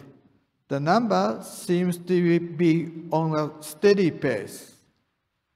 On the right, as the result of the identification of malware-infected devices observed by NICTA, the number of devices which seems to be infected with malware and subject to user alerts were around 1,600 per day. So this marks the end of my presentation. As you saw and heard, our ministry and Japan is contributing IoT security, and we would like to do both more and better with international cooperation and collaboration in the future. Thank you very much for attention.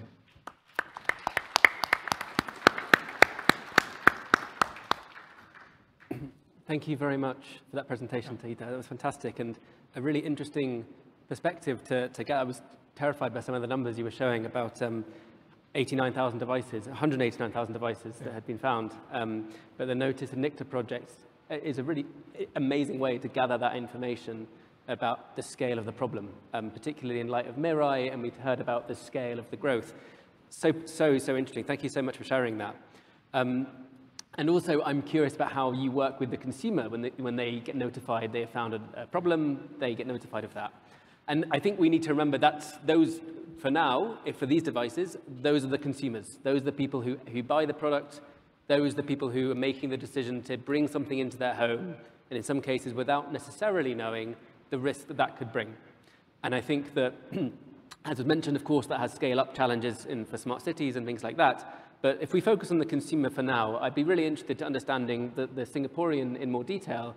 So I'd be asking what your perspective is about how Singaporean consumers have been engaging with security and how that's changed in light of the labeling scheme. So Lintua, over to you. Yeah, thanks.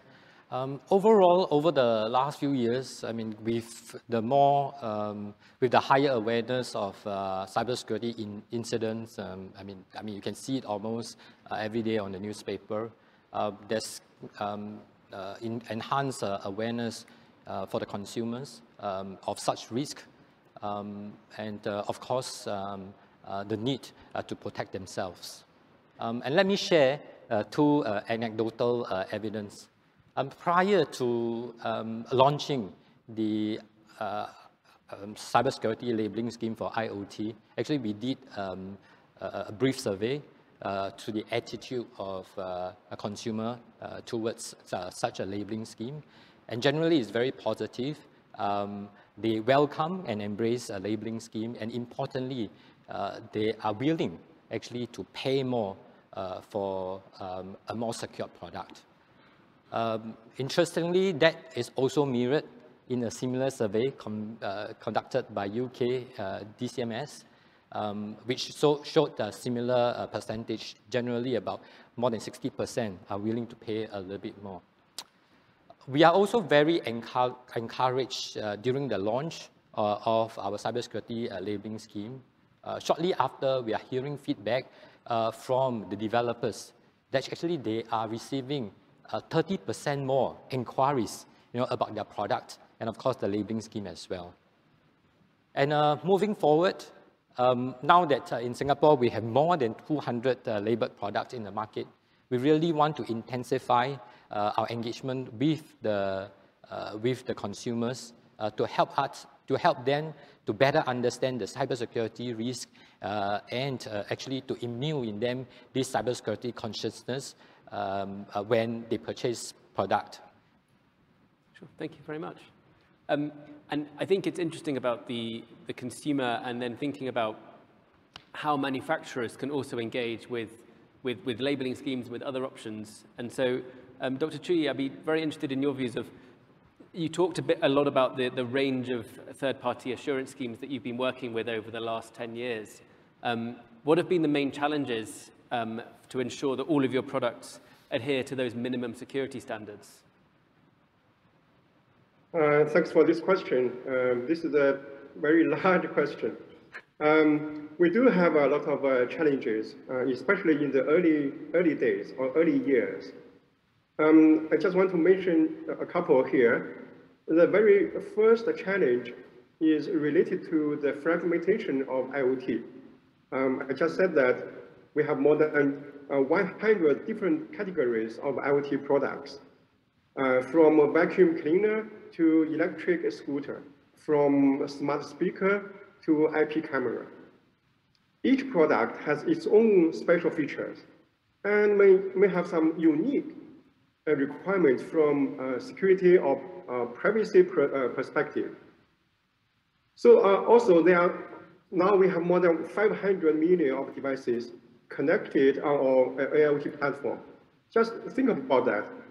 How to make sure that all these products are secure, and how to deal with potential security issues for all these products at the same time, and how to resolve security problems quickly has been a huge challenge. It's very difficult for us. So we have to learn and dive deep into all kinds of technologies and learn from failures. So we have to put a lot of very strict processes in your product design and development. So this is the very first challenge. The second challenge is how to make sure that all of our partners and the ecosystem partners share the same vision with us, share the same value proposition, share the same principles we follow for security and privacy. We adhere to the principles like security by design, privacy by design. Can our partners do the same thing? Do they have the awareness, knowledge, technologies, and tools to help them build secure products? We have no total control over this. We have a vision. We want to make friends with our users, and we want to be the coolest company. We want to gain the trust of our users through transparency. Can our partners share the same vision, share the same view? The third challenge is how to find a set of common requirements, the baseline. In the early days, we couldn't find any good standard, so we have to come up with our own. The process itself was not easy. It's a challenge. How can we put all the different technologies, different designs together to satisfy all the products' needs from different categories? So we have to think about, we have to have all kinds of innovations, from technical to product. For example, we have to it's better for us to use one mobile app, we call it Mi Home app, on the mobile phones to synchronize all the services of all the different IoT devices. And also we use open source RTOS, real-time operating systems, to unify the firmware on different products. So by unifying the OS, the apps, the communication tools, and the testing tools, we can not only reduce the cost for compliance, but also increase the security of our products, reduce the possibilities of having security holes or privacy holes because of the fragmentation. So these are the several challenges we had in the past, and I believe we have more in the coming days. But still, we are optimistic, and I just want to share this with you today. Thank you very much, and I definitely, I'm once again grateful for the optimism, and I think it's you make a really valid point about the breadth of your product, the breadth, you know, as you say, vacuum cleaners to e-scooters, and from a policy perspective, that's also different because you have existing legislation for scooters and vacuum cleaners, and now they're connected to the internet, and so you have to think in a different way about those two things, building on what you already have. I also thought about the role of supply chains is really important. How can you trust and have transparency with your the partners you work with from start to end product? So I think that is super interesting, and thank you very much for sharing that. And thank you for those who are sharing questions in Slido. Please do add more. I can see we're getting some through now. So I'd love to pass over to Hata and understand a bit more about the Notice project and the NICTA project, and particularly understanding a couple of the key insights that you've learned from that exercise. Yeah, thank you very much. So we have learned some things, and the number of cyber attacks observed NICTA has increased by 2.4 times in the duration of 3 years up to 2021. This number shows that the IP addresses that you are using is also receiving packets that may potentially be a cyber attack once every 18 seconds, while the target of these cyber attacks is diversifying year by year. Attacks targeting IoT devices such as web cameras and routers are still the most common, and IoT security measures are increasingly important. And in addition, there are still many vulnerable devices on the network in Japan. Since we see such devices being infected with malware and become a stepping stone to attack system in a form of DDoS attacks. There is a need to urgently implement countermeasures. The users of these devices may forget to set up security settings, or they may forget that such a devices ever existed in the first place. So the users need to be properly notified. And there are also cases where devices remain connected to the networks, but their support period had already expired. So it is necessary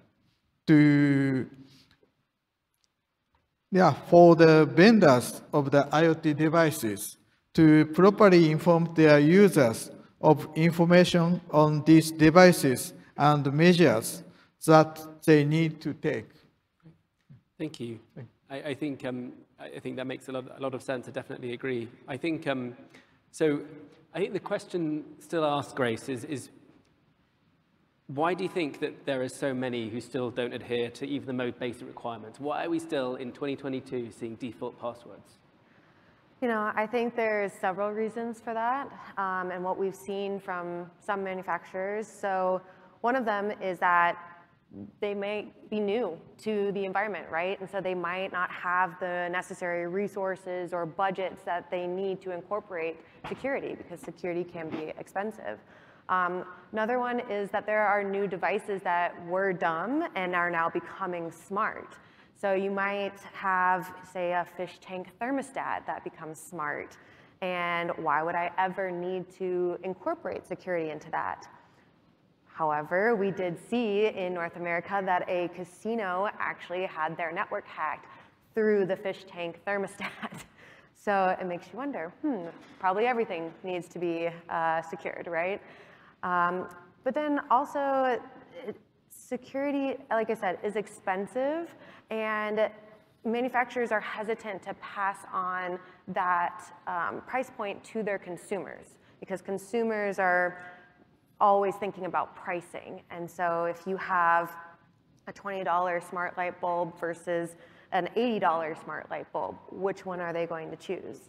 Usually the cheaper one. So, however, though, I think that there needs to be more consumer awareness and education around this, because they don't necessarily think that it will happen to them, or they don't think it will happen at all. And so they need to understand what the vulnerabilities are out there and how it can impact them. Yeah.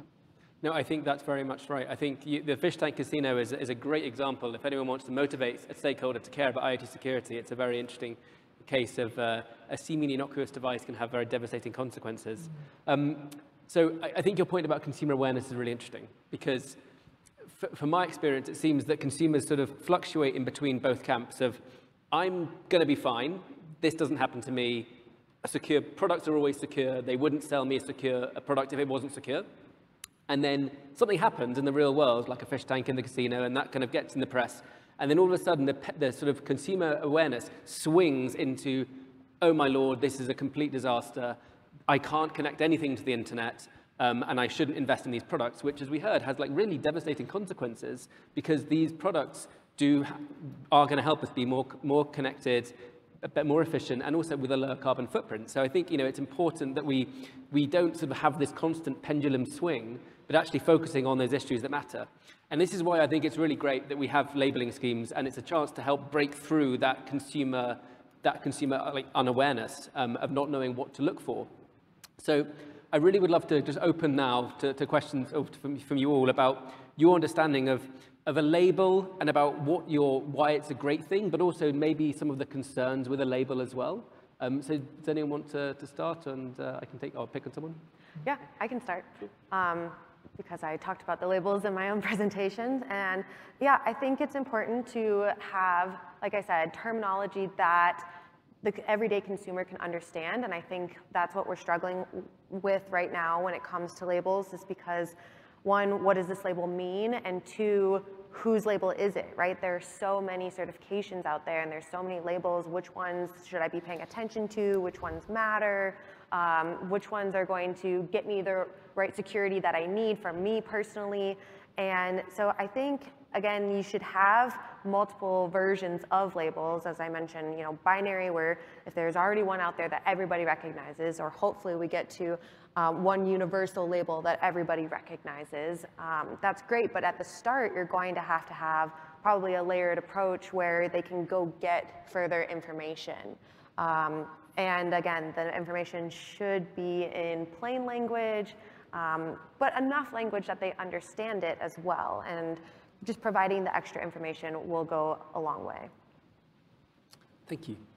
Yeah, I think looking at the given the focus on IoT and the cybersecurity risks, we are seeing that many nations are focusing on implementing and operationalizing labeling scheme and all that. And Dr.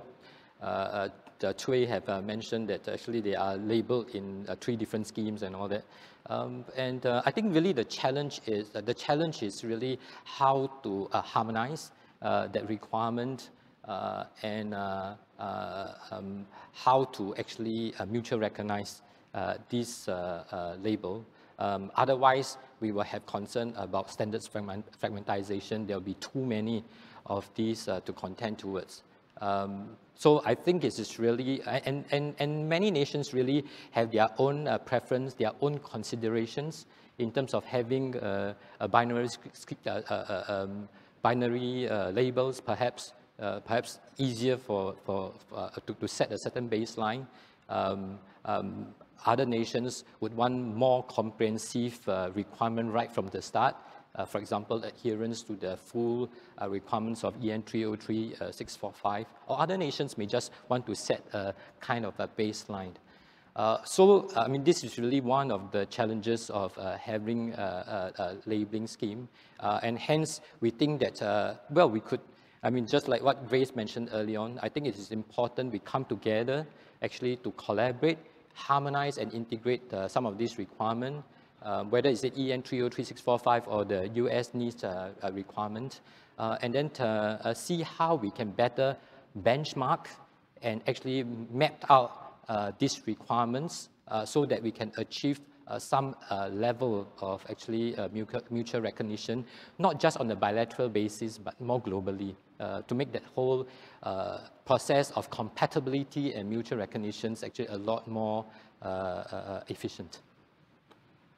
Great, thank you very much. And I think there's another question that comes up about labeling of, we're starting to see, as we heard about, sort of different forms of legislation coming in as well. So we saw in the US, there's the use of the federal procurement lever to try and sort of create the right incentives for industry. The UK with the Product Security Telco Infrastructure Bill, the EU with the Cyber Resilience Act, we've got voluntary, and then voluntary approaches as well. When do we, so the question for me is about, you know, so voluntary versus legislation and sort of proportionality and innovation and security. What do we think about this sort of, is an entirely voluntary approach enough? And what do we think it would take to think, okay, we need to move into legislation and a hard levers point? Tahata, is that it? Or anyone's? Yeah, so. Or, yep. So, yeah, perhaps I'll go first. I mean, since we actually have a largely voluntary scheme, I think our preference is still a voluntary scheme, actually to let the water find its level. And I think Grace mentioned earlier on, or was it Peter, that actually different products may require a different level of security. You know, maybe lights may require less assurance level, maybe the Wi-Fi router, I mean, being critical in the infrastructure may require a higher level of security. So we really want to have a very flexible scheme and actually a voluntary one. But to a large extent, we think it is not sufficient as well. We need a little bit of nudging. So right from the start, in our experience, actually we work with the regulator, in this case the telecom regulator, actually to set a baseline for critical, for Wi-Fi routers. The interesting thing is that actually we set it just at level 1. But we can see that there are certain companies that are not satisfied with just setting at the baselines of level 1. I mean, because of company branding and all that, I mean, they really wanted to make sure that they have the most secure Wi-Fi router out there too. So they actually straight away go for level 4. And I think this is a very good market dynamism because there's also spillover effect to the telco sector. What do I mean? I mean, in Singapore, we have subscription for, I mean, say a broadband service, and when you subscribe to one, actually, you'll get a free Wi-Fi router. So now the actually telco company actually have to think a little bit harder to see whether there are actually the baseline, provide baseline requirement, baseline assurance, or actually higher assurance. Thank you. Okay, great, thank you very much. So I think there's another thing that's been coming through a lot is the importance of feedback and the importance of vulnerability management. So how can we make sure that we have that approach for manufacturers to say, if you find a patch, if you find a problem in our product, vulnerability, please do tell us, and we can patch that. And that's an important part of making sure your product is as secure as it can be. And so I know that in the UK we do regular studies to assess the proportion of manufacturers that are adopting a coordinated vulnerability disclosure program that aligns with 29147. And I know that still the number is about 20% do, 80% don't. And that's pretty scary, really, because it's grown a bit, but still there's a lot of opportunity to go after there. And for me, I think this is a really important thing to do, because if you think about, for me, I always think about aviation, right? Aviation is so safe and secure because of the black box, and because we have that feedback whenever something happens to learn from that. And I think it's the work of vulnerability researchers to say, we found this problem in your product, please do fix it. And I think this comes back to the work that you were talking about, Tahato, in Japan, about helping to show that feedback without there being a victim, I suppose, in that regard. So I think the question that I'm asking is, what can we do more to promote the necessity of penetration testing and the openness to vulnerability management within the IoT, do we think? Open, sir.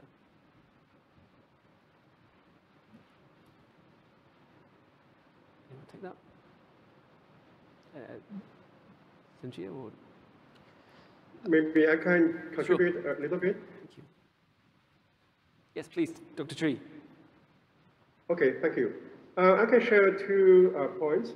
Number one, I think each company needs to have a security response center or security center to use a crowdsource to collect all the feedbacks, not only from users, but also from security or privacy researchers. So SRC is always needed for a responsible company. So we make this more transparent by doing so. And also we can work with HackerOne, this kind of bug bounty platform or program, to get more contributions from the security or privacy community. So this is similar to open source model. And normally open source software is secure because we have many eyes watching the code, each line of the code. So this is one experience we had. Another one is, I think we have to follow all the regulations and requirements to disclose the security holes as soon as possible and try to fix that as soon as possible. By doing so, we make sure our users have a peace of mind. But different regulations have different requirements. I think we have to do this case by case, but we have to have this capability from tools to products to technology. And in order to do this quickly, I strongly recommend every company, IoT company, should have its own security professional teams, members. Otherwise, relying on third party, relying on other platforms is not good enough. Not good enough. Thank you. Yeah. This is a problem that we are actually grappling with as well, and how to make sure that the testing is more cost effective and actually move up the assurance and do more pen testing, for example. And this is exactly where I think Dr. Cui mentioned earlier on that, I mean, there's so many IoT products out there. What we have seeded is actually a CLS-ready program, whereby actually components can be tested, and such components, once tested, which are reused in other applications, need not be actually re-evaluated again. So it's in the context of a composite evaluation, so that it makes it cost-effective for companies to actually do security by design upfront by making use of critical components. And because these critical components are evaluated upfront, actually they don't have actually to evaluate again. And as to vulnerability management, I really really appreciate the wisdom of the 13 COP that the UK came up with, and actually eventually we signed a joint statement on the first 3 baseline requirements, one of which is actually about having a channel to do open vulnerability disclosure. I thought actually that changed the entire mindset of the industry. Because previously the industry is largely, when I design a system, I push it out, I market, that's it, you know. But now they realize that there's a need to actually do continuous maintenance, manage the vulnerability response to such report, and then actually have a software fix, a software patch in a timely basis. Great, thank you.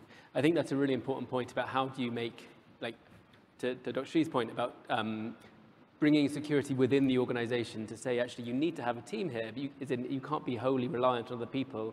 And just to understand the language more, we've talked a lot this week about the importance of languages and the importance of policy and economics and security sort of talking to one another. And I think that's an operational question, but still a really valid one. I think that's important for manufacturers to think about. I think I'd like to also talk a little bit about end of life and around minimum support for products, because I know that it's something which is gaining traction in the legislative landscape. So in the UK, when we published the Code of Practice, we decided to kind of consult on where would be the proportionate starting point for legislative baselines. And it really came down to no default passwords, mandating the use of a coordinated vulnerability disclosure program, and transparency at the point of sale about the length of time for which that product will be supported by security updates.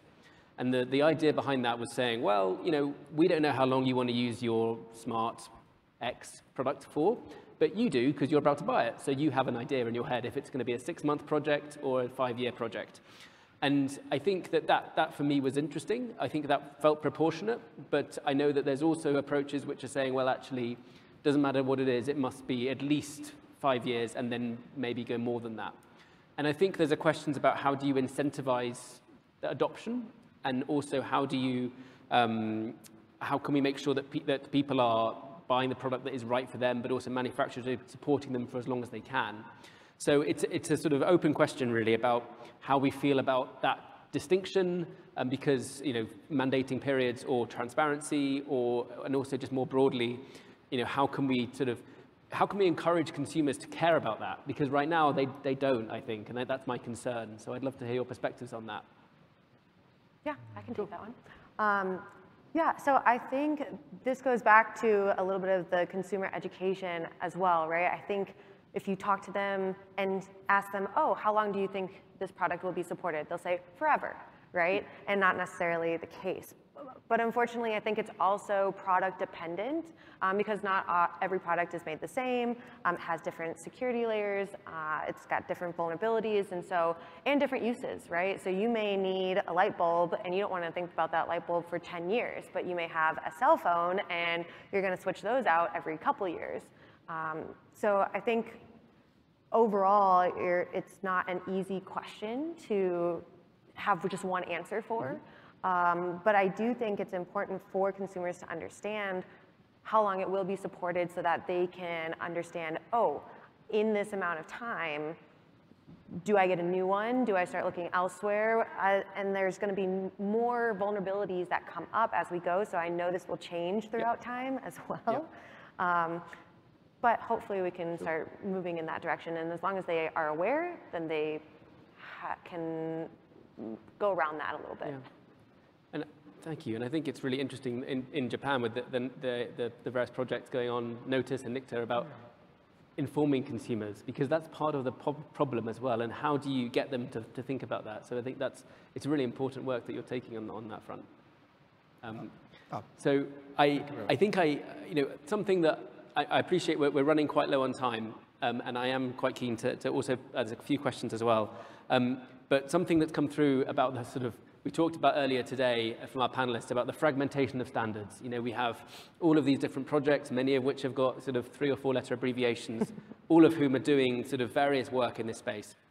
And I think you made a really valid point, Grace, about mapping and about actually, yeah, of course there's gray area, and of course there is some things which are applicable just in this context or just in that context. But broadly, there's a lot of similarity. There's a lot of consensus. Standards are designed to be kind of a wholehearted approach of everything there.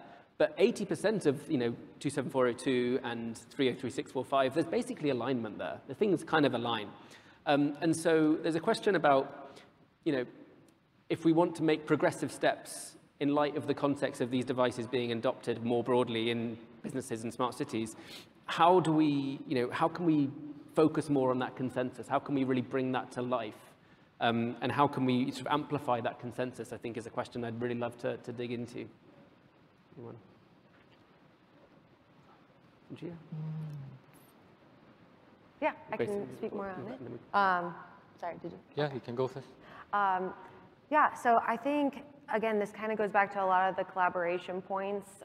It's not going to happen overnight. It might be several years, but there's definitely a point where you need to get to where you're talking to others and not just keeping everything under one house, because that's not going to get you anywhere.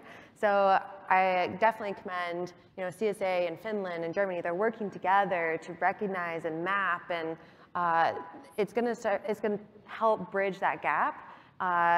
The consensus part is, what are the base security requirements, right? Like, get back to the roots. Because there's going to be, again, different security for different products, different industries. So you can build on top of those, but have that baseline that you're always coming back to and able to build on that foundation. I'd just like to mention that everyone should recognize that the concern, the cybersecurity risk concern actually is real, and everybody shared that. And I think everyone should recognize that all roads lead to Rome, right? But right at the moment is that everybody is taking different paths towards Rome, right? I think so with that, and actually you look at many of the standards and requirements, actually the differences are only at that margin, especially with respect to consumer IoT. So actually there's great potential for us to come together, actually to harmonize and integrate these standards. And that's, I think, what we were hoping to actually galvanize global efforts toward. And once that would be a good basis for us to be able to benchmark and map the various schemes and all that, and towards more universal and global recognition. And hence, I call upon all like-minded partners to come along with us, actually to co-develop this ISO 27404, the Universal Cybersecurity Labeling Framework, and make it a reality. Thank you. Okay. Great, thank you very much. So I think we've got about 10 minutes left, and I'm keen to think about, it's 6 years since Mirai, and in a talk earlier this week, one of the panel members said that the next 5 years will make the last 5 years look easy. And I appreciate that, from a kind of attack surface perspective. It's just growing year on year. We keep seeing it's growing. I think, but we are also seeing a sort of gathering momentum of sort of, to Sanjia's point about bringing together of existing frameworks, existing approaches, starting to see consensus, also gathering and momentum building. So I hope there's an optimistic standpoint from the video call, but also just the how do we see security progressing in the next 5 years within the IoT? And I think sort of both in terms of the optimist and also the not so optimistic side of things. Anyone else trying to say that? Oh, no. Sure. I'm actually really optimistic. I think there's a lot more conversation, just like this one in IoT Security Roundtable. Not just in small community, but it's gaining momentum across the world, helped by also organizations like where Peter's come from, OECD and all that. So I think it's good. I mean, we are having a conversations, and I think I'm really optimistic that with this conversation, more awareness, that we are that there's great benefit to actually harmonize and integrate all these standards. I think I'm really hopeful that in 5 years' time, we will see we will see less fragmentation in terms of standards and requirement. We will see that in the industry, we could eradicate duplicated testing across the borders, and we will be able to reduce the cost of compliance for the industries so that there's greater market access for all, and we can grow a digital economy together. Thank you. Yeah, to add on top of that, I'm also very optimistic with a healthy dose of skepticism, as always. But I believe, to build off of that, we are moving in the right direction. We are having conversations. More people want to be involved in those conversations. It's not, hey, please talk to me about this. This is important. Everybody is involved, right? But there's also, what are the right standards? What are those baselines? Like, how do we agree? Again, going back to the foundations, you're looking at universal passwords. That seems pretty obvious. But what are the other obvious standards? What might be obvious to you might be different for me, right? So again, I don't know if it's going to be necessarily solved, but I think we're moving towards the right direction. And I think it's important to continue to look at and collaborate together so that we can make sure that we're still all on the same page and finding the healthy balance between all of us. No, thank you. I think that's a really interesting point about, he talks about not letting perfect be the enemy of the good. And the idea of, yes, as in we'll never be able to make all products ranging from vacuum cleaners to e-scooters to anything else, that never make them 100% secure from every form of attack. It's a very, very fast-paced. It's something which there's an assessment of risk that people need to be comfortable with. But I think that there is default passwords. Why are they still here? There are things that we can do quite quickly to say, well, actually, those shouldn't be around anymore. And we know California SB 327 brought that through in 2020, I think, and then we've brought that into the PSTI bill as well in the UK. There is that approach which we are, I think, keen to amplify that more to try and see if we can bring that. What's the proportionate step we can keep making? Because, I think also sadly, we'll never be able to say, great, we've solved that problem, we can move on to something else, because I think this problem's always going to be here. But we can still keep progressing and making some steps there. Sorry, Cynthia. Yeah, and another reason for my optimism is that when we started the labeling scheme, we wanted it really short and all that. But I have to say that in the initial few months, it has been an arduous journey. We started off with a 10-day scheme, but you can guess how long we took for the first few products to be labeled. It is almost 6 months, right? There's a learning process. The developers are willing, but there's a learning process for them to understand the requirements, the cybersecurity requirements, and sometimes they actually need to do some engineering rework to that process. In fact, I think a recent DCMS survey pointed towards actually, I think, in fact, many of the developers would have problems even meeting that 3 baseline requirement. But I have to say that despite the earlier obstacles, actually those who have, those developers or retailers who have got their first products labeled, 2 things happen. One is that, for the second product that they are labeling, actually it's a lot faster.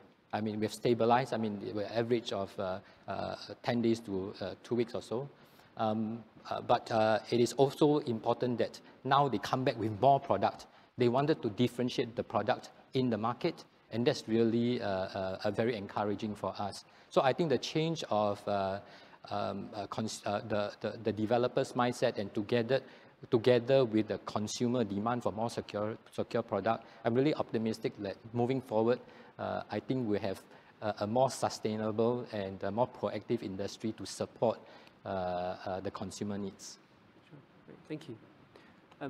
And just another question here which we've had is, we've talked already about mapping, but about how do we align those standards from other countries, to how do we get those things together? What's sort of really, anything that you'd like to think that we haven't talked about already that you think beyond mapping that could be helpful to pull that together? Yeah, the code recognition as well. It's being done. I think it's going to help bridge the gap a lot quicker. To get there, I think there are going to have to be compromises in some instances, right? Because there again, mostly covered over the same aspects and standards, but not 100%. And so having those conversations and really working together and being open to those compromises, I think, is important. But the co-recognition, I think, is great. And I think that will be the biggest step. Great, thank you. Well, I just want to say, I think we're getting towards an end now. And I just want to say, first of all, a huge thank you to everyone from sharing their perspective. Dr. Shi, thank you so much for joining remotely and for sharing your perspective. At Xiaomi, it's very, very exciting and interesting to hear about the scale of growth and also how things are moving and the work you're doing to try and keep security at the front and center. And thank you very much, Grace and Tahata and Linsum, Tia, to sharing us more about your various perspectives, both in developing labeling schemes and the incredibly exciting work you're doing in Japan to help assess where those problems are, helping consumers to know what's going on there, and also the work you're doing to help draw together that range of perspectives into a sort of series of implementable standards, I suppose. And so I think, for me, the 5 takeaways I've got is sort of there's a lot of consensus, and the maps are a really helpful way to do that, and we should really draw that consensus together. This is a complex world, and we talked about the range of products, and we have to balance proportionality between innovation and security. We have to make sure that we're not preventing an organization from making a product that they want to because of this need to security being the handbrake. And of course, in legislation, it's really difficult because you have to build on existing legislation. You have to build on what's appropriate for your country, how it works in that setting. What works in one country won't work in another, and that's okay, but actually because there's already quite a lot of consensus, so we can really try and draw that through. I think the third thing I thought about was secure by design. Secure, that has to be, you've got to design it into the products, and that importance of consumers as the end point of these products. And I think also just the importance to keep this conversation going. So, I'm very grateful that, hopefully we'll be having a conversation later this year, next year, which, a global forum to talk about digital security and prosperity, which will be in Paris, and I'm looking forward to hopefully getting a chance to talk through some of this in more detail. But I just want to say thank you very, very much for everyone for their contributions to this conversation. Really grateful for those who joined remotely and for those in the room. Thank you very, very much, and thank you very much to the CSA. Thank you. Thank you very much, Mr. Stevens. And our panelists, please do kindly remain on stage. We would actually like our guests to take a group photograph together, including Mr. Tsui as well. So if we can get our photographer up front. Maybe let's try one with all of you seated first.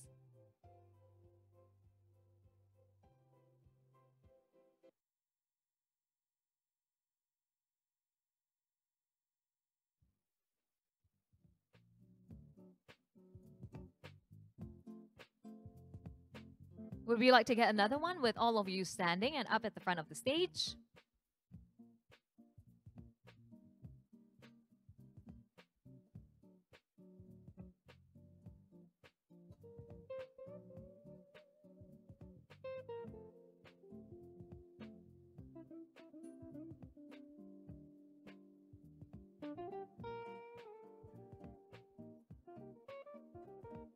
Thank you very much to all of our guests and for that wonderful panel discussion that we had on stage earlier.